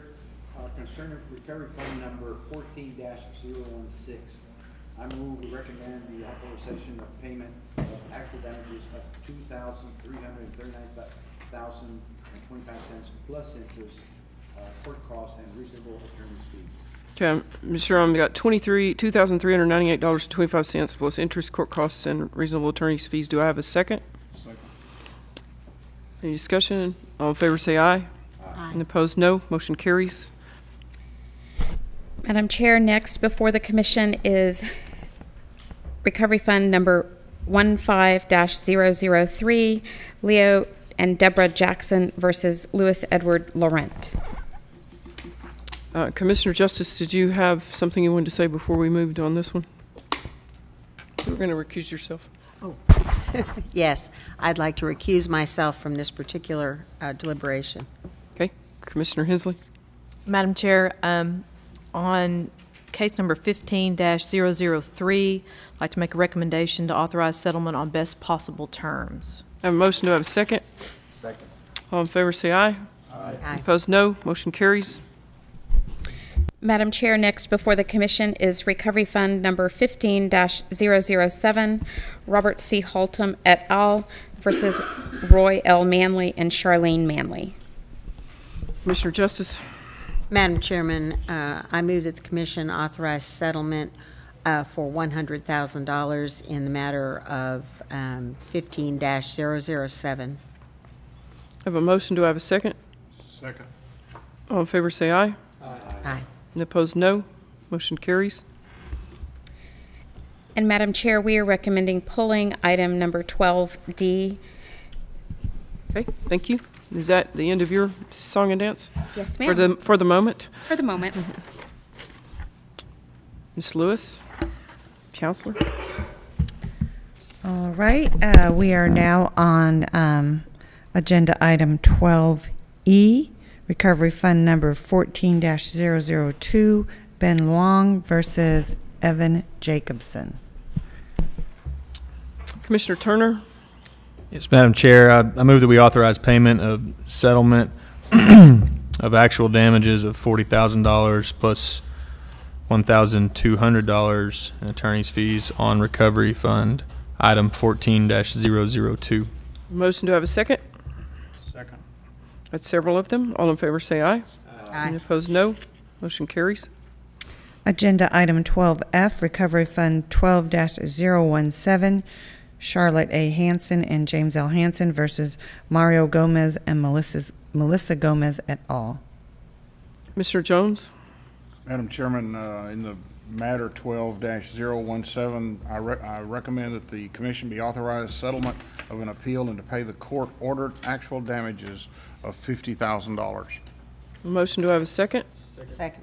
All in favor say aye. Aye. Opposed, no. Motion carries. Ms.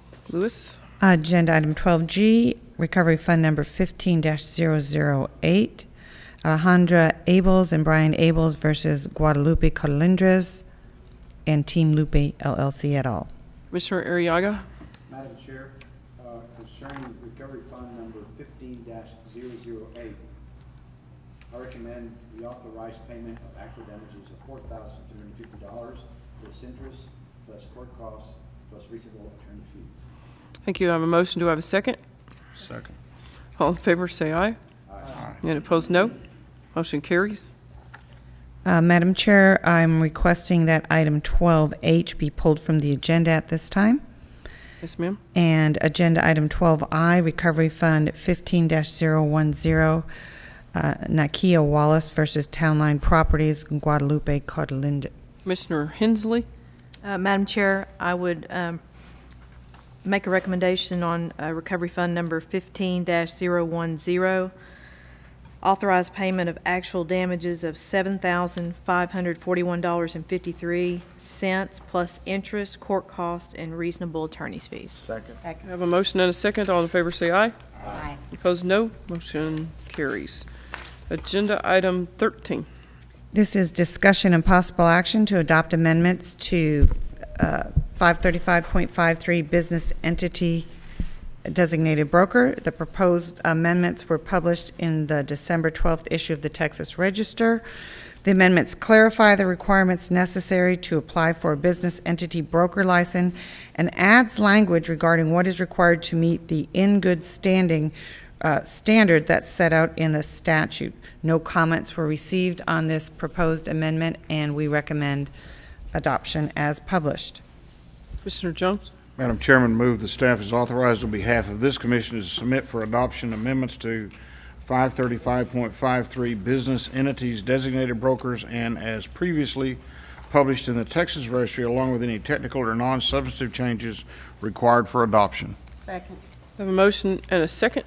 Is there any discussion? All in favor say aye. Opposed, no. Motion carries.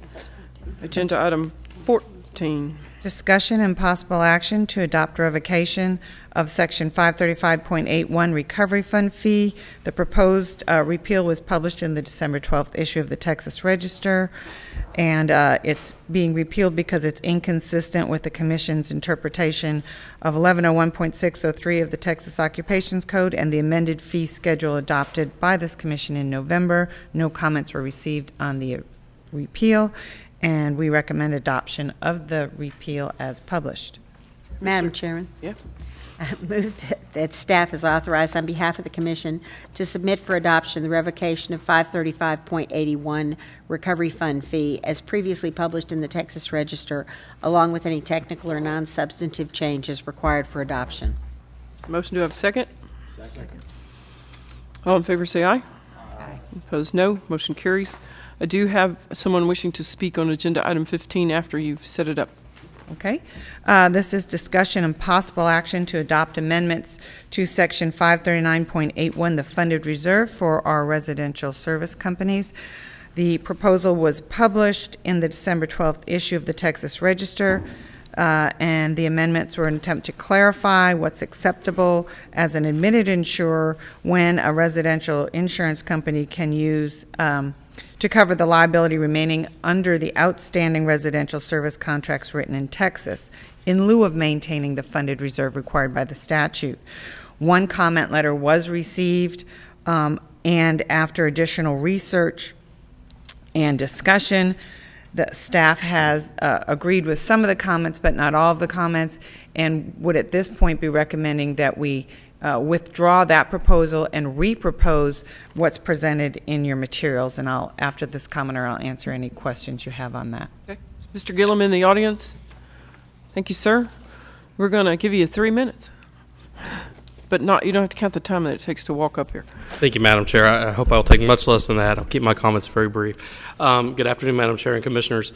My name is John Gillum, and I'm an attorney with Lock Lord here in Austin, and I represent American Home Shield, which, as you probably know, is a residential service company that has a license with TREC and is the largest residential service company in Texas. And as you may recall, I spoke at the Commission's last meeting in November concerning the proposed amendment to Rule 539.81 concerning reinsurance through an admitted insurer in lieu of a residential service company maintaining a funded reserve. American Home Shield very much appreciates the time and effort that the Commission staff have continued to put into this process. I know that Ms. Lewis and Mr. Slagle have spent a considerable amount of additional time on this issue, and we really appreciate that, and we appreciate the opportunity to express our continued comments today at the Commission's meeting. American Home Shield agrees with Ms. Lewis's recommendation to abandon the currently proposed rule for the reasons that we set out in our letter that I believe the Commission has a copy of. And as Ms. Lewis mentioned, I know that the Commission doesn't agree with all those rules, but I think that we're definitely on the same page. I'm sorry, it doesn't agree with all those reasons, but I think we're definitely on the same page in terms of what we think should be done with the version of the proposed rules that was proposed at the November meeting.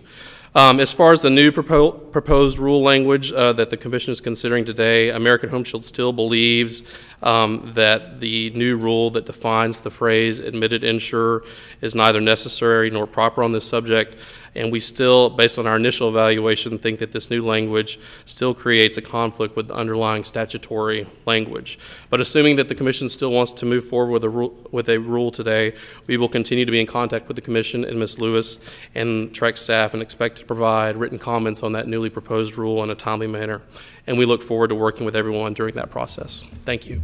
Thank you, Mr. Gillum, and you only took a minute and 45 seconds, and so that everybody else on the Commission understands, this is to withdraw the proposal and repropose, which is another opportunity for comment. So this is not final action at all, if we were to take that action at all, the recommended.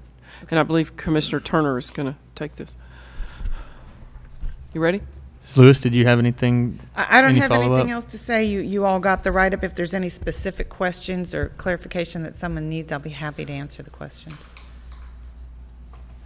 In that case, at this time, I'll move that staff is authorized on behalf of this commission to withdraw the amendments to Section 539.81, Funded Reserve, as previously published in the Texas Register, and to submit reproposed amendments to Section 539.81, Funded Reserve, as presented in this meeting, along with any technical or non-substantive changes required for proposal to the Texas Register for publication and public comment. No motion. Do I have a second? Second. All in favor say aye. Aye. Any opposed, nay. Motion carries. Agenda item 16. I do have two people who wish to speak on this 16. Oh, we're trading people. We're trading people.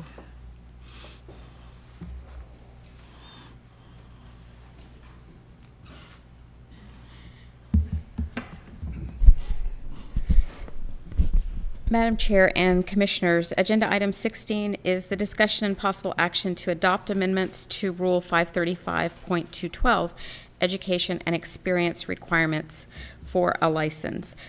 This rule applies to real estate inspectors, and these proposed amendments were published in the December 12th 2014 issue of the Texas Register. The Real Estate Inspector Committee recommended the amendments, and these amendments will revise the options through which an applicant may satisfy the fieldwork component of the substitute experience requirement. The amendments define the term interactive experience training module, increase the methods of delivery to satisfy each training option, and reduce the required hours under one option to lower costs and promote hands-on training. The amendments also extend the deadline that eliminates one option to allow course providers more time to develop courses for the other two options. We did receive one comment on this proposal as published. The commenter suggested adding the word previously before the phrase approved interactive experience training module in subsection G1, capital B, Roman numeral little 3. The Real Estate Inspector Advisory Committee considered this comment in its meeting on January 23rd and determined the addition of the word previously did not add anything to the proposed amendments, because the amended rule only applies on a prospective basis and does not affect the approval status of existing courses. The committee recommends that the proposed amendments be adopted as published without change. And staff also recommends that the commission adopt the amendments as published. Okay. Donna Harbuck. Okay. Stan Harbuck. 3 minutes. You're familiar. Madam Chair and Commissioners of the Texas Real Estate Commission. One of the commissioners last time had expressed a concern about changing these definitions for interactive experience training module last time, and I just was going to try to answer that, but I don't know if that commissioner or commissioners are here. But anyway, they may seem, audio conferencing, for instance, is one of those, and that allows to be a method of delivery for the interactive experience training module, and the staff has sort of concluded that they'll make sure that even though those criteria for delivery seem relatively easy to satisfy, even though you might think an experience module might have to have some pictures and so forth too with it besides just audio conferencing, that they would make sure that a standard that's appropriate for that would be met. So just in answer to someone that had raised a question about the definition last time. Thank you. Thank you, Mr. Harbuck. Amazing. Less than a minute. Madam Chair? Yes, sir. Commissioner Arriaga. Item 16, I move that the staff is authorized on behalf of the commission to submit for adoption amendments to subsection 535.212, Education and Experience Requirements for a License as previously published in the Texas Register, except for any technical or non-substantive changes required for adoption. Second. I have a motion and a second. All in favor say aye. Aye. And opposed, no. Motion carries. As you will recall earlier, I told you we would move the agenda. We're going to now take agenda item 19 before the commission. I have two speakers on agenda item 19, and here is a visual aid for agenda item 19. Foreman. Madam Chair and Commissioners, Agenda Item 19 is the discussion and possible action to propose amendments to Section 535.223, the Standard Inspection Report Form. The proposed amendments to this rule are recommended by the Real Estate Inspector Advisory Committee to notify consumers regarding potential hazards with improper bonding of corrugated stainless steel tubing, otherwise known as CSST, or other metal gas tubing by adding language to the consumer notice concerning hazards or deficiencies section, and to adopt by reference changes to the standard inspection form. Property Inspection Report Form REI 7-5, approved by the Commission for use in reporting inspection results. If these changes are ultimately adopted, staff recommends mirroring the changes in the OPI form at that time. I just wanted to point out to you in your materials at page 179, there is a typo in subsection 1. The typo is that the adoption would need to be changed to Form REI 7-5 as shown in the introductory paragraph. Okay. Thank you. So I have Lavera Vincent who wishes to speak on this item, and Ms. Vincent, 3 minutes. Tell us who you represent. We won't count that in your time. All right. My name is Lavera Vincent. I'm with the Brennan Till Foundation for Gas Line Safety. I represent the Brennan Till Foundation for Gas Line Safety. It was established only 4 months ago. Brennan was tragically killed in a CSST lightning incident in August of 2012. We evolve and we learn daily. We're not experts. Some have told us that we're too passionate. Some tell us that we have too much emotion. But we have a loss, we have a passion, and we have a mission. Our mission is to provide education and awareness about the untold dangers of CSST. So please excuse me if you find my passion offensive or if you find that it's unnecessary, but please hear our plea. Due to the loss of life rather than the loss of dollars, TREC directs the public to a website called CSSTsafety.com. The website was created and is maintained by the National Association of State Fire Marshals. The site was not available to the public until after Brennan's death, not before to create awareness, but after to avoid fault. Our perspective is that the content on this website is one-sided from the manufacturer's perspective. CSST and safety do not go together in a website title or even in a home. We've learned this in a very hard way. Our cause is to relay the message before another life is gone. Manufacturers' wording like may reduce, should reduce, significantly reduces the risk of, or the likelihood of risk is reduced, is perplexing to me. But what's more perplexing to me is that this has been in discussion since at least 2007, and here we are in 2015 with fires, property damage, and loss of life, with no action except bonding, adding bonding and grounding. Makers of CSST have tested their product once again after unexplained fires. Have you been offered the test of CSST and lightning that was conducted in 2007? Our test results, not funded by the manufacturer, is made available to you on our website at btfgaslinesafety.org. We are a David confronting a Goliath on many levels. Deep pockets and political savvy are just a couple that I would mention today.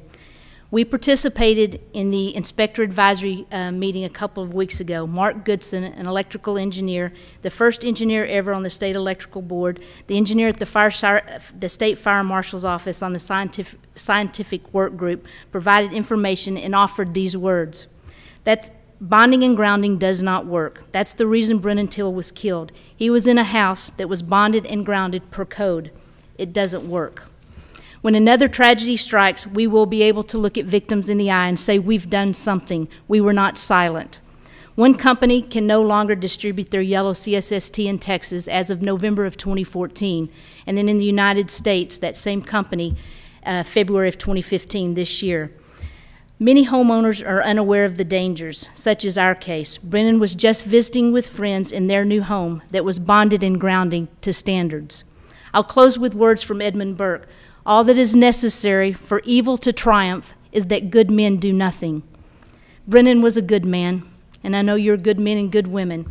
I ask that you be a voice of action with us and help us let the public know what they're up against. I have some information that I'd like to pass out to you. That'll be fine.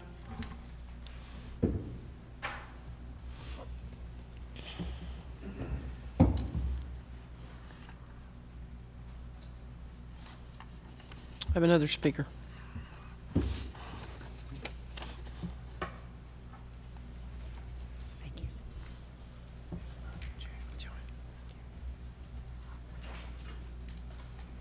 Thank you so much. You didn't give me my time. Did I stay there? You did. You did fine. You did fine. I quit watching. Thank you.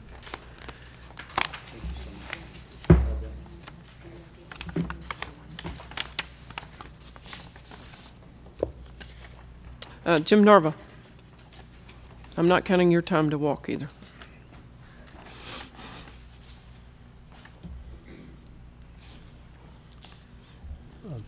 Thank you, Madam Chair and Commissioners. I appreciate the opportunity to come before you today.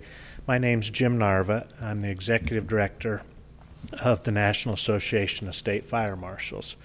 NASFM, or the acronym, the State Fire Marshals, we represent and work closely with the 50 state fire marshals who are the senior fire official in each state. Their goals are public safety and fire prevention, number one. I'd like to thank you and the Inspectors Committee for the recommendation of placing the subject of bonding yellow CSST on your agenda, and for considering the addition of it to the standard inspection report form that's used by the inspectors in the field. NASFM has led a yellow CSST public awareness campaign for the past several years with considerable focus, effort, and attention given to Texas, given the high incidence of lightning, as well as the number of homes here, estimated homes with yellow CSST in it. We've reached out to many stakeholders in Texas, including home builders, realtors, fire marshals, fire chiefs, insurance companies, home inspectors, and state officials. Essentially, we'll reach out to anyone that we think can help us get the word out to raise awareness. We've had a great response in helping the awareness, but we're not there yet. The need for bonding of yellow CSST is there. It reduces the likelihood. When you're dealing with lightning, there is no 100% fix. I was a firefighter for many years and understand the realities of it. Bonding does help. We don't want to stop yet. We want to continue to move forward with it.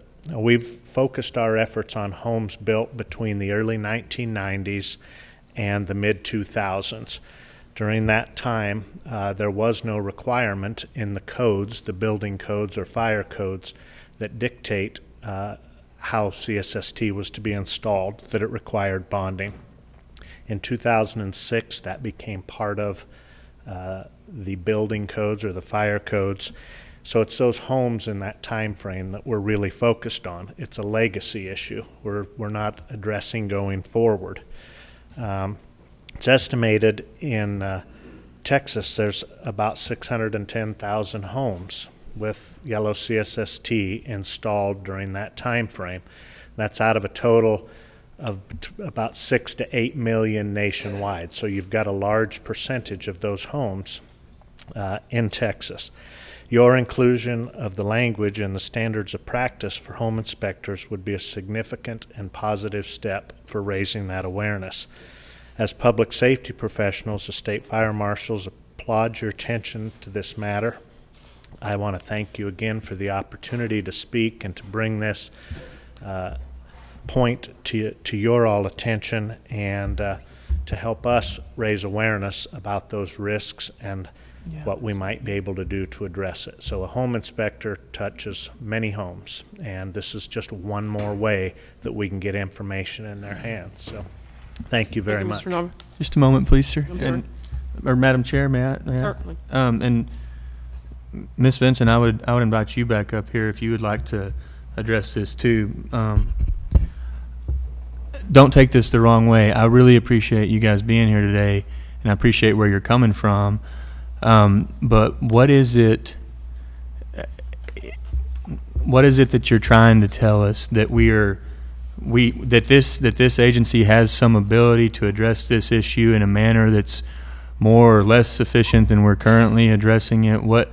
And I apologize for not being fully up to speed on it, but I couldn't tell, Mr. Narva, again, with all due respect, whether you're in support of this rule, whether you think it's not enough, whether you think it's too much. That's the best question I can formulate right now. But can you very, very briefly just tell me what it is you think we have the ability to do that we're either not doing or, in your opinion, should do? Yes, Thank you. Turner, I'd be glad to attempt an answer. What we're in support of the rule, I'll call it a rule, to include something on the home inspection report that a home inspector leaves with the buyer when a home is going through a transaction. What we're trying to do, the language that has been proposed is a very good start. What we would like to see is, if it is noticed in the home, that a home inspector make note of that. It's really that simple. So that the homeowner, whoever's buying that home, is aware that there's yellow CSST, and then they can make an informed decision about what they should do with that. Do they replace it? Do they bond it? Where do they go with it? So it is in support of a rule and having that in the home inspector's report. Is this sufficient in your opinion, or is it insufficient? That is broader than I would, that we had initially spoken. I think that's calling upon a home inspector to understand whether it's properly bonded or not. Maybe they can, maybe they can't, but what we're after is to raise that awareness. Would a home that was built during the time when the bonding was not required by the building codes, would that be lack of bonding where it's not required? In other words, would that even come into this, in your opinion? The lack of bonding, it was not required in the codes at that time, during that time frame. We're not asking that that's changed. It's just, if it is present, if you notice that it is present, let the homeowner know. Okay. And Mr. Narva, I'd like for the Inspector Committee Chairman to kind of help Commissioner Turner understand what we're doing here. Okay, you have a particular question, or? Well, my question was just for, I mean, and I'd be happy to hear from you too, but in particular was from these two witnesses as to whether or not they obviously have a concern over this issue, and what can our agency do potentially if we think it's the right decision to make to address that concern, and what about what we're doing today is insufficient or too much or too little or etc. Okay. Currently, bonding is addressed in the standards of practice. It's both in the electrical section for the paneling and also in the electrical section for the branch circuit area. And the home inspector currently is required, it doesn't matter what the age of the home is required to look for bonding. And bonding of gas piping is one of the requirements. And so when it comes to building standards, bonding is required to be visible. If it's not visible, then it is a deficiency. It may exist, but it's still a deficiency because it's not visible. So the inspector's already required to document the lack of bonding or visible bonding during the inspection process. You know, adding this to the recognized hazard portion is a good addition, but when there would be a recommendation to just identify that corrugated stainless steel tubing is present, that still doesn't bring awareness to the other potential areas. It would just be added to the report as a line item. You know, is corrugated stainless steel present? Yes or no? But it doesn't bring to light the other conditions that may go along with that. The inspectors are being trained throughout the state, not only during their education portion of pre-licensing. I've spoken with other education providers, and it's all part of their curriculum, and it's also they're being trained or taught to be able to identify corrugated stainless steel, or CSST. And then also that when the Lubbock incident did occur, heightened awareness, really came about. A lot of the associations started doing specialized training, putting on, during their regular training events, they put on 2-hour, 4-hour, and just recently one of them put on an 8-hour event specific to corrugated stainless steel. So it currently is part of the standards of practice for inspectors to identify it and look for it and report on the lack of it. And there's even more education being provided at this time just because of the heightened awareness, the news feeds, and everything else that are going. Let's don't lose sight that we have a witness up here that needs to talk. But one quick question. To one small item, would you, for the record, make it clear that not all CSST is yellow? That was part of his testimony a number of times. Please tell us, is it all yellow?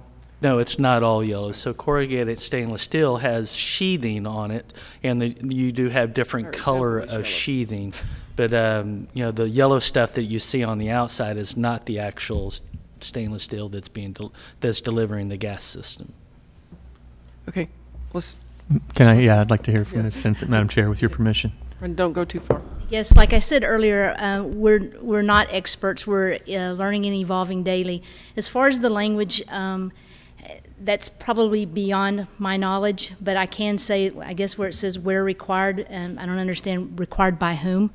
And then I also mentioned earlier, we brought an expert in the field, Mark Goodson, an engineer, and he offered the advisory panel to help in any way that he could. And he also, the letters that I gave y'all, Mark addressed the language and I guess the direction that the advisory panel was going in.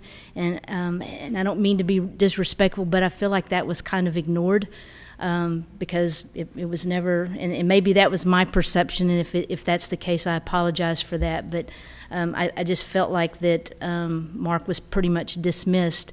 The lightning test, CSST and lightning test were done by the manufacturer in 2007, and then also by the foundation or prior to the foundation. And in both cases, it's my understanding that with bonding, direct and indirectly, it failed 100%. So, again, my understanding that the test results were the same in 2007 as they were 2 years ago, 2.5 years ago.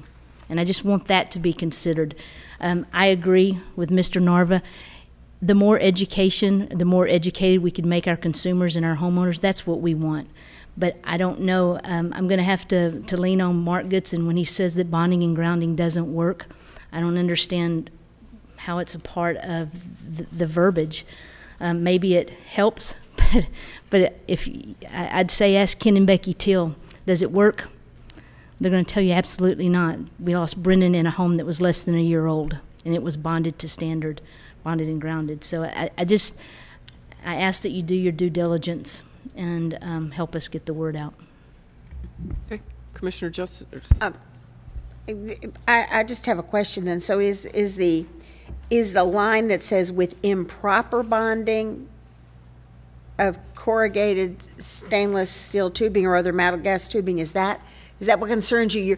You're concerned about the bonding at all, much less improper. Yes, I'm concerned about that. And then I was looking at, it says lack of bonding or corrugated stainless steel tubing or other metal gas tubing or piping where required. Required by whom? I guess as it stands, and I think I also saw in language that staff has the right to change the wording. And right now, to me, it's not in a position that, I know it's just under consideration, but to me, it's not ready yet. And again, I don't know what I'm talking about either. So yeah, let me tell you, yes, just so you know, this would be proposed and published for comment, and comments will come in. The inspector committee will review those. They may come back to us at our next meeting in more than likely May. We'll be setting that at a little later time today. And this will be reviewed again, perhaps posted again for comment, because the comments are so overwhelming one way or another that something else changes significantly. So that's our process. It's established by the government. That's what we have to do. Madam Chair. Yes. I have just a question, not to continue to labor this, but if I understand it correctly, what you're really saying is, I mean, we're addressing an issue, but what you're saying is the issue is not really addressing the safety. We're dressing it up a little bit, but we're not making it. I mean, really, what you're saying is we're changing this language, and the corrugated tubing, it doesn't matter. I mean, if it's grounded and bonded, it doesn't matter. Somebody can still be According to killed. the guy that wrote this letter. Okay. Can I ask an inspector, just for my knowledge and purposes, or whichever one wants to comment? It's the fire marshal guy. That's the inspector guy. Okay, I would really like, just for my knowledge, either one is fine. Whoever can answer this question is what would make it safer, in your opinion, or your knowledge of the industry and the situation? What would make it safe if bonding and grounding does not make it safe? What kind of language do we have to add in there? I'm just curious, from a structural perspective, what do they have to do? Is there a solution? I don't know that there is an absolute solution. I can say that what governs how a building is put together, how it's built, the structure, is based upon codes, fire codes, building codes. Currently, the industry standard dealing with gas is NFPA, National Fire Protection Association 54, Fuel Gas Code. It allows and specifies bonding. That came in the late 2000s. It's still in the code. That is the standard that's used. So I can't tell you if there's something else short of, and I don't say this with any disrespect, short of stopping lightning. I don't know that when it hits a home, all bets are off. I've seen that many times. So I don't know that there's any single solution to how it impacts any component in a home. So we've focused on yellow CSST in this case, and I believe that bonding does help. Obviously, NFPA does as well, or it would come out of the building codes. And just to be clear, so what you're advocating is an additional line item on the form that's provided to homeowners that says you have yellow SST in your house. Is that? Essentially, yes. The line might be there. It's just if it's marked, it would be you have it. If it's not marked, that they didn't notice it. Because we can't, as a body, as an aside, we can't promulgate building codes. We have absolutely no authority to decide what materials can or cannot go into the construction of a house. But we can control disclosure and what inspectors are required to notify people of. What inspectors do, the seller disclosure, which is one of the things that the inspector committee talked about, is a statutory item, and that would be a legislative issue. Although there has been some discussion, I'm not sure any action has been taken to go have the inspector committee go to the trade association and ask them to update their seller disclosure form, which goes beyond the statutory minimums, and have a question on there about whether or not a homeowner is aware of the existence of this product in their home. Just kind of a simple yes or no question. And I don't know whether, I mean, this has only just been a couple of days ago, so I don't. Mr. Murphy, yeah, can we do that? When would we did meet on January the 23rd, and since then we have not met again. So on February the 27th, the inspector committees will reconvene again, and this topic I would hope would be on the agenda because there were recommendations that we would come before you to make recommendations to talk to the broker lawyer committee and see if there's some type of changes that could be made to the seller's seller's disclosure so that the homeowners, because properties can change from, transaction to transaction. So are they aware of CSST being in their home? That way it can be on the seller's disclosure. I know there may be some pushback to that. So there was also conversation made to get out to the associations, Texas Association of Realtors, and also to be able to go to the Houston Association and go to,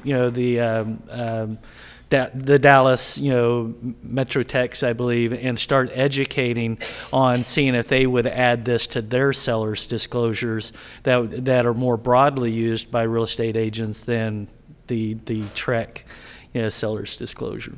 One quick question, please, ma'am. When would bonding on corrugated stainless steel tubing not be required? I had the same question that Ms. Vincent did about what's the point of the where required language, and I'm not saying there's a right or wrong answer. I'm just curious. Correct. Yeah, before 2009, there was just a generic bonding of gas piping within the codes. And so the National Electrical Code, then the International Residential Code for 1 and 2 family dwellings that regulate the building standards.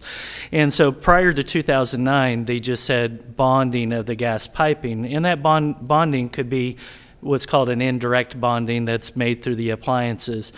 Once corrugated stainless steel started showing not some failures, it was introduced into the code book, or the International Residential Code, in 2009. That means it made the National the Electrical Code in 2008 for an external bond, and that's basically what you see before you is having an external bond of the copper wiring onto the galvanized piping, and making that a requirement. And it's even stated there is what's called a commentary to the code, and the authors who put this in said this is to help lower the potential but will not eliminate failure problems. And that's even the authors who wrote the code said this it's another layer, but it's not a it's not a catch-all. It's not going to keep it from happening 100%. But right now, this is the only written standard for it. So when you were asking earlier, what can we do? Right now, this is the only written standard for it. There's not a 100% elimination. There's not another level to go to after this. Yeah. And if it helps, the inspectors are trained to look for this. And to answer your question, by what authority, the home inspectors are regulated in the state of Texas by set standards of practice. And so in the standards of practice that are regulated by the Texas Real Estate Commission, looking for bonding is one of the requirements that they're required to do. And again, bonding is supposed to be visible, so if it's not visible, we write it up. And we understand that home inspectors are not code inspectors, but truly what it's all leveraged on are codes. And so it's, what do we look at to be able to look at a property that's 50 years old versus brand new. So the standards of practice regulate what the inspectors are required to do regardless of age. So would the question that I propounded to Mr. Narva earlier, would lack of bonding, or excuse me, would bonding not be required on houses that were built prior to that being added to the code, and then therefore would those houses fall outside of this as it's promulgated right here? It was required, just in a different form. And so when, again, this entered the code in 2009 as an addition, but before then it was required as well, just in a different form. This is the consumer notice is basically putting the consumer on notice in the way it's written, that the inspector is required to report these items and put you on notice, and then that way you're aware of these components regardless of age. Thank you. Madam Chair, just one last comment. I would say, to reference to it's a code inspection. It's more of a code inspection. I would say from a consumer perspective, they see it as a safety inspection. Correct. And so my hope is that we address it in both levels. On the seller's disclosure, you're only as good as the seller discloses it. Right. And on the other side, in the inspection, you're really only as good as that inspector explains it. Because at this date and time, there's so many things that it can be a deficiency, and an inspector from just a knowledge of whether it's really a concern or not, as they go over that form, really soft shoes that. So, I appreciate the fact that y'all are continuing to educate the inspectors, because really they are the ones that are speaking to our consumers about safety. Correct. And they're the ones that are going to be tasked with it. Correct. Madam Chair, I'm just for a point of clarification right quick, I appreciate everybody sitting here and letting us discuss this. And in case it may cause me to need to recuse myself later, I did not know Brennan, but I grew up with Ross and Meg Rushing, whose house blew up, where Brennan died. I did not put two and two together until this morning that this is what we were talking about. And Ross is a home builder too. So if there are things our agency can do and things it can't do.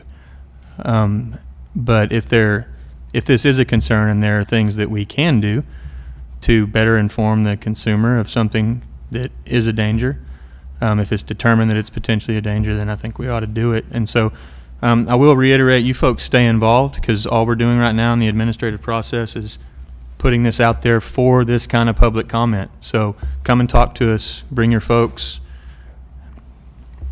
Okay. Thank you. Thank you for your time. Thank y'all all for doing that. So, okay, Madam Chair, agenda item 19. Recommend motion move that staff is authorized on behalf of this commission to submit the proposed amendments to 535.223 standard inspection report form and the form adopted by reference as presented, along with any technical non-substantive changes required for proposal to the Texas Register for publication and public comment. Second. You have a motion and a second. All in favor say aye. Aye. And opposed, no. Motion carries.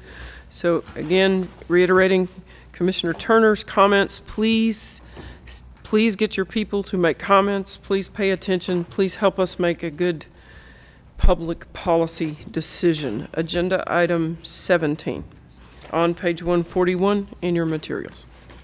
Carrie Lewis again. This is discussion and possible action to propose amendments to section 543.4 forms, and these are updates to the updates and clarifications on the forms used to register, amend, and renew a timeshare plan. These have not been updated in a long time, and these forms are adopted by reference in this rule. Commissioner Justice. Madam Chairman, I move that staff is authorized on behalf of this commission to submit the proposed amendments to 543.4 forms and the forms adopted by reference as presented, along with any technical or non-substantive changes required for proposal to the Texas Register for publication and public comment. A motion. Do I have a second? Second. All in favor say aye. Aye. Opposed, no. Again, anyone interested in that, please make comments. Agenda item 18.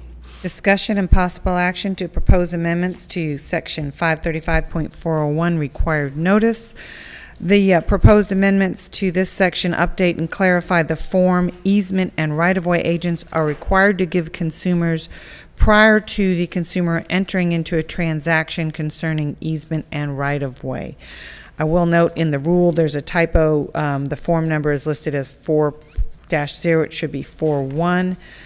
And again, this is a notice that was brought to our attention by a question from a consumer to a legislative office, and this form hadn't been looked at or updated in many, many, many years, and so we're bringing you this proposed update. John, sir. Oh, Commissioner Arriaga. On behalf of this, I move that the staff is authorized on behalf of the commission to submit the proposed amendments to subsection 535.401 required notices and the form adopted by reference as presented, along with any technical or non-substantive changes required for the proposal to the Texas Register for publication and public comment. I have a motion. Do I have a second? Second. All in favor say aye. Aye. Aye. And opposed, no. Motion carries. Agenda item 20. Discussion and possible action to propose amendments to Section 535.2, broker responsibility. The proposed amendments insert the obligation to notify the Commission when a broker delegates responsibility to another license holder for more than 6 months.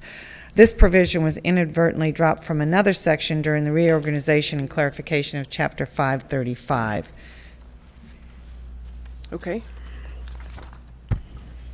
Jones? Madam Chairman, move that the staff is authorized on behalf of this commission to submit the proposed amendments to 535.2 broker responsibility as presented, along with any technical or non-substantive changes required for proposal to the Texas Registry for publication and public comment. Second. A motion and a second. All in favor say aye. Aye.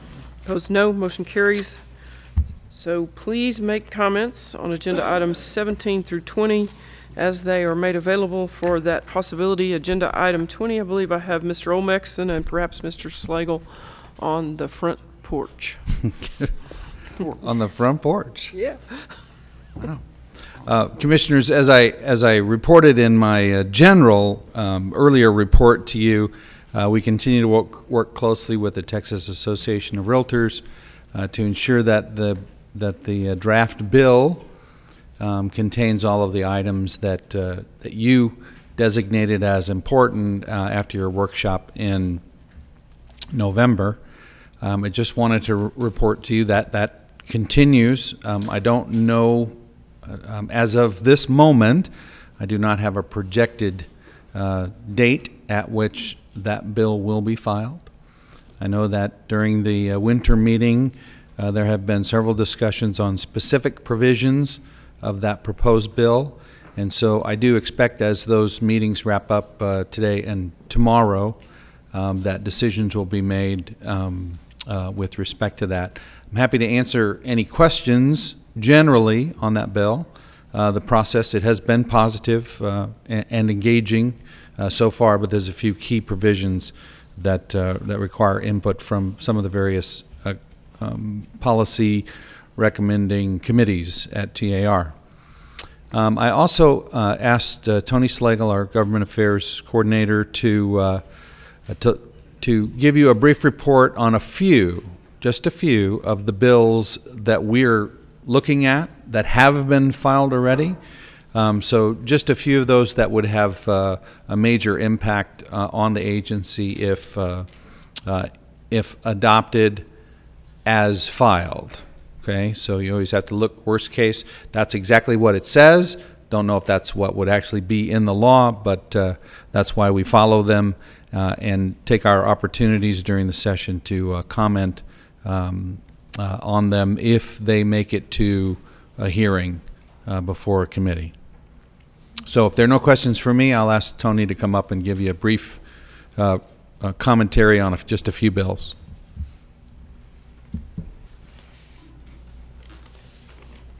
Good afternoon, Commissioners. As Mr. Olmexon said, I'm going to just briefly touch on a couple of things.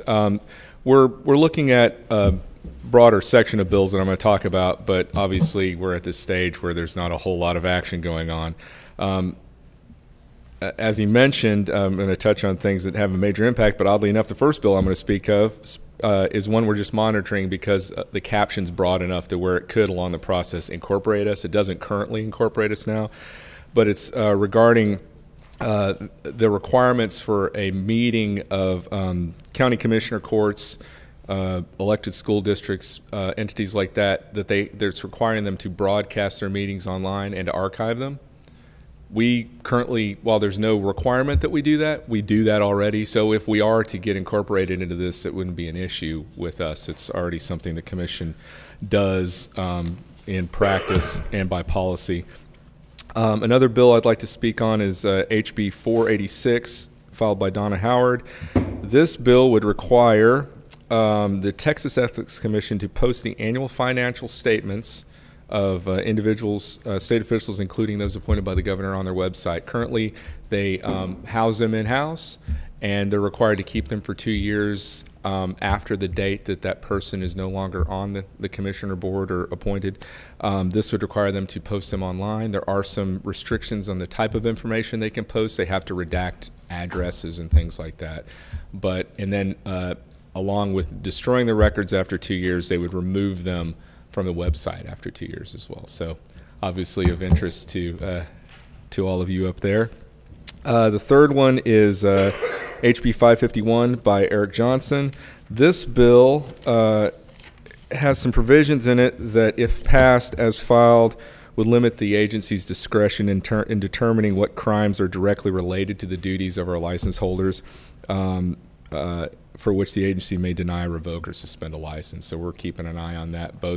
It would impact both the commission and the board, and both the enforcement divisions are aware of the bill, and we're monitoring that to make sure we know where that's going as it moves forward.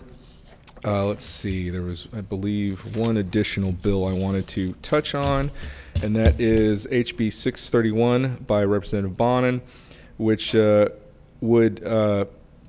provides that a person who would commit a Class 3 felony for representing that a website is an official web page of a state agency without the agency's consent and with the intent to obtain benefit or cause harm.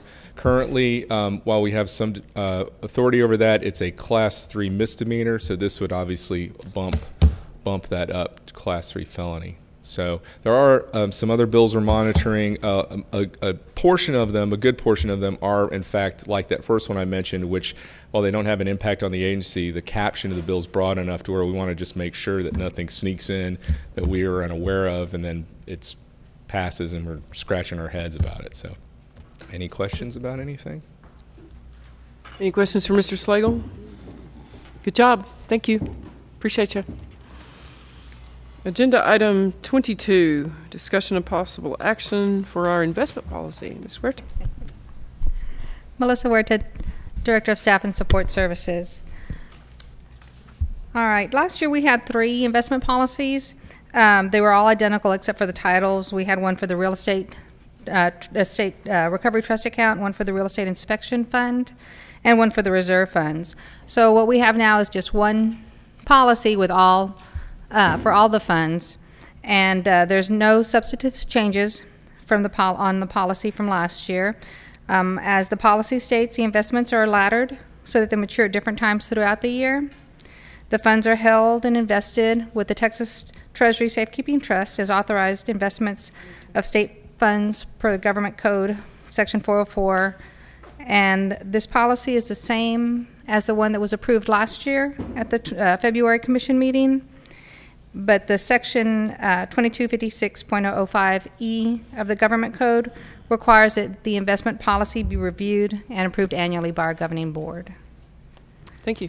Mm-hmm. Is there any questions? Commissioner Hensley is going to make a motion, and we'll see if we have I'll any make questions. a motion on agenda item 22. Recommend that, and so move that the commission approve the TREC investment policy as presented. I have a motion. Do I have a second? Second. Now, do you have any questions? Hearing none, all in favor say aye. Aye. And opposed, no. Motion carries. Agenda item 23.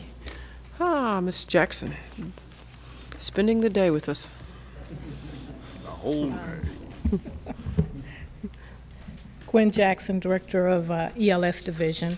Agenda item number 23 is the discussion and possible action to approve new TREC forms or to change current forms. There are 5 forms before you.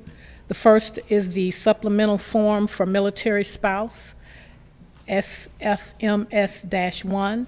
That form is updated to clarify residency of an armed forces member prior to the issuance of a license.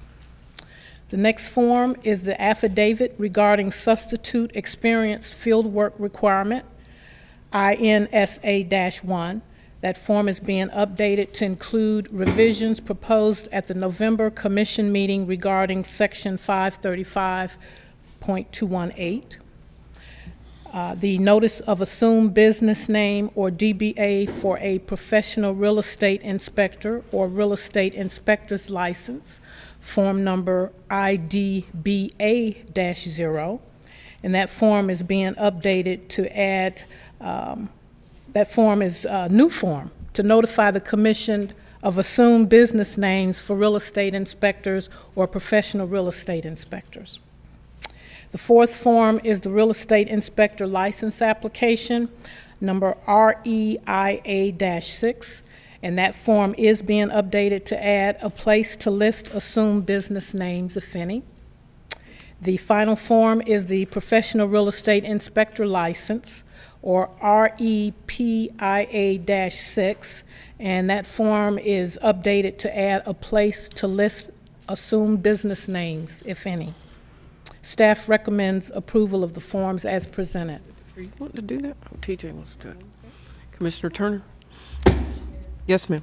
We have just one correction on item 23B. The amendments regarding Form INSA-1 are being proposed to include revisions adopted by the Commission at this meeting regarding Rule 535-212. Okay. Thank you. Madam Chair, I move that the Commission approve new or changes to TREC form, supplemental form for military spouse SFMS-1, affidavit regarding substitute experience fieldwork requirement, INSA-1, notice of assumed business name or DBA for professional real estate inspector or real estate inspector's license, IDBA-0, real estate inspector license application REIA-6, and professional real estate inspector license REPIA-6 as presented, along with any technical or non-substantive changes. Second. I have a motion and a second. All in favor say aye. Aye. Opposed, no. Motion carries. Thank you, Ms. Jackson. Agenda item 24. Do we have any future agenda items? We just did 23. Future agenda items? Nope. Future meetings. There was also a supplemental document on the table about that. I believe our next meeting, unless we has been already posted as the 4th of May. May 4th is good. May 4th is good. That would make us run into what, August? August 17th would be the next default date. Works for me. Monday, August the 17th. It's not, of course, won't be finalized until our May meeting, but you might also look at Monday, November the 16th. Those are the third Mondays are the defaults. I say the 17th is a Monday. August. August. August the 17th, November the 16th. November, I'm sorry. I thought he said August. November the 16th. Second. That falls under NAR in San Diego. Yeah, we're in San Diego. We're Thursday the 26th. November. November. Right. So you may want to accelerate November to the 9th? I don't know. Is everybody okay good with the August date before we move over to? Yes. Okay, so we were going to propose August the 17th, which we will set in May on the 4th, and we are going to discuss just a little bit. You guys have the NAR on the 16th? I have NAR that goes all the way back to the 9th. I got it from the 11th to the 16th. Okay. 13th to 16th. Or 11th, 16th, yeah. So you like 9th? You like the 9th, right? What was it in August? 17th. Because the blue dot's on the 27th, right? That's just to let you know that there are some other, that's LBJ's birthday. We wanted to be sure you could celebrate that at your, whenever you wanted to. Is it in Texas, and I don't know for how much longer, but certainly for the last couple of decades, that's been a skeleton crew day. Madam Chair. Yes, ma'am. I would like to make a comment, or really just say a thank you. I didn't take the opportunity to do that in the last meeting. I'm now completing my 6th year, which is hard to believe. It's been 6 years. The only reason I know it's been 6 years is I didn't come the first year with these. And as you see, I haven't put them on and off very briefly. So it's been a true honor to serve. Really, really has. I've certainly enjoyed the opportunity to participate in protecting the consumer and continuing to raise the level of professionalism in our business today. I've enjoyed and loved being able to, when we started, we accomplished a lot. And I think one of my first tasks was hiring this guy on a search committee, and we've moved spaces and we've become independent, and there's just a tremendous amount of advancement, I think, that we've had, and I'm really, really honored to play a very, very small part and be at this table with all these great people. So thank you.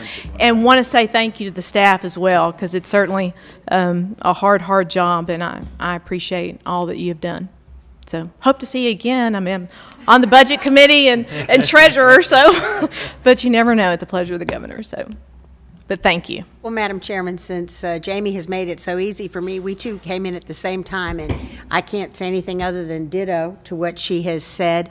When I first got this appointment, I thought, oh my gosh, how did I get here and why?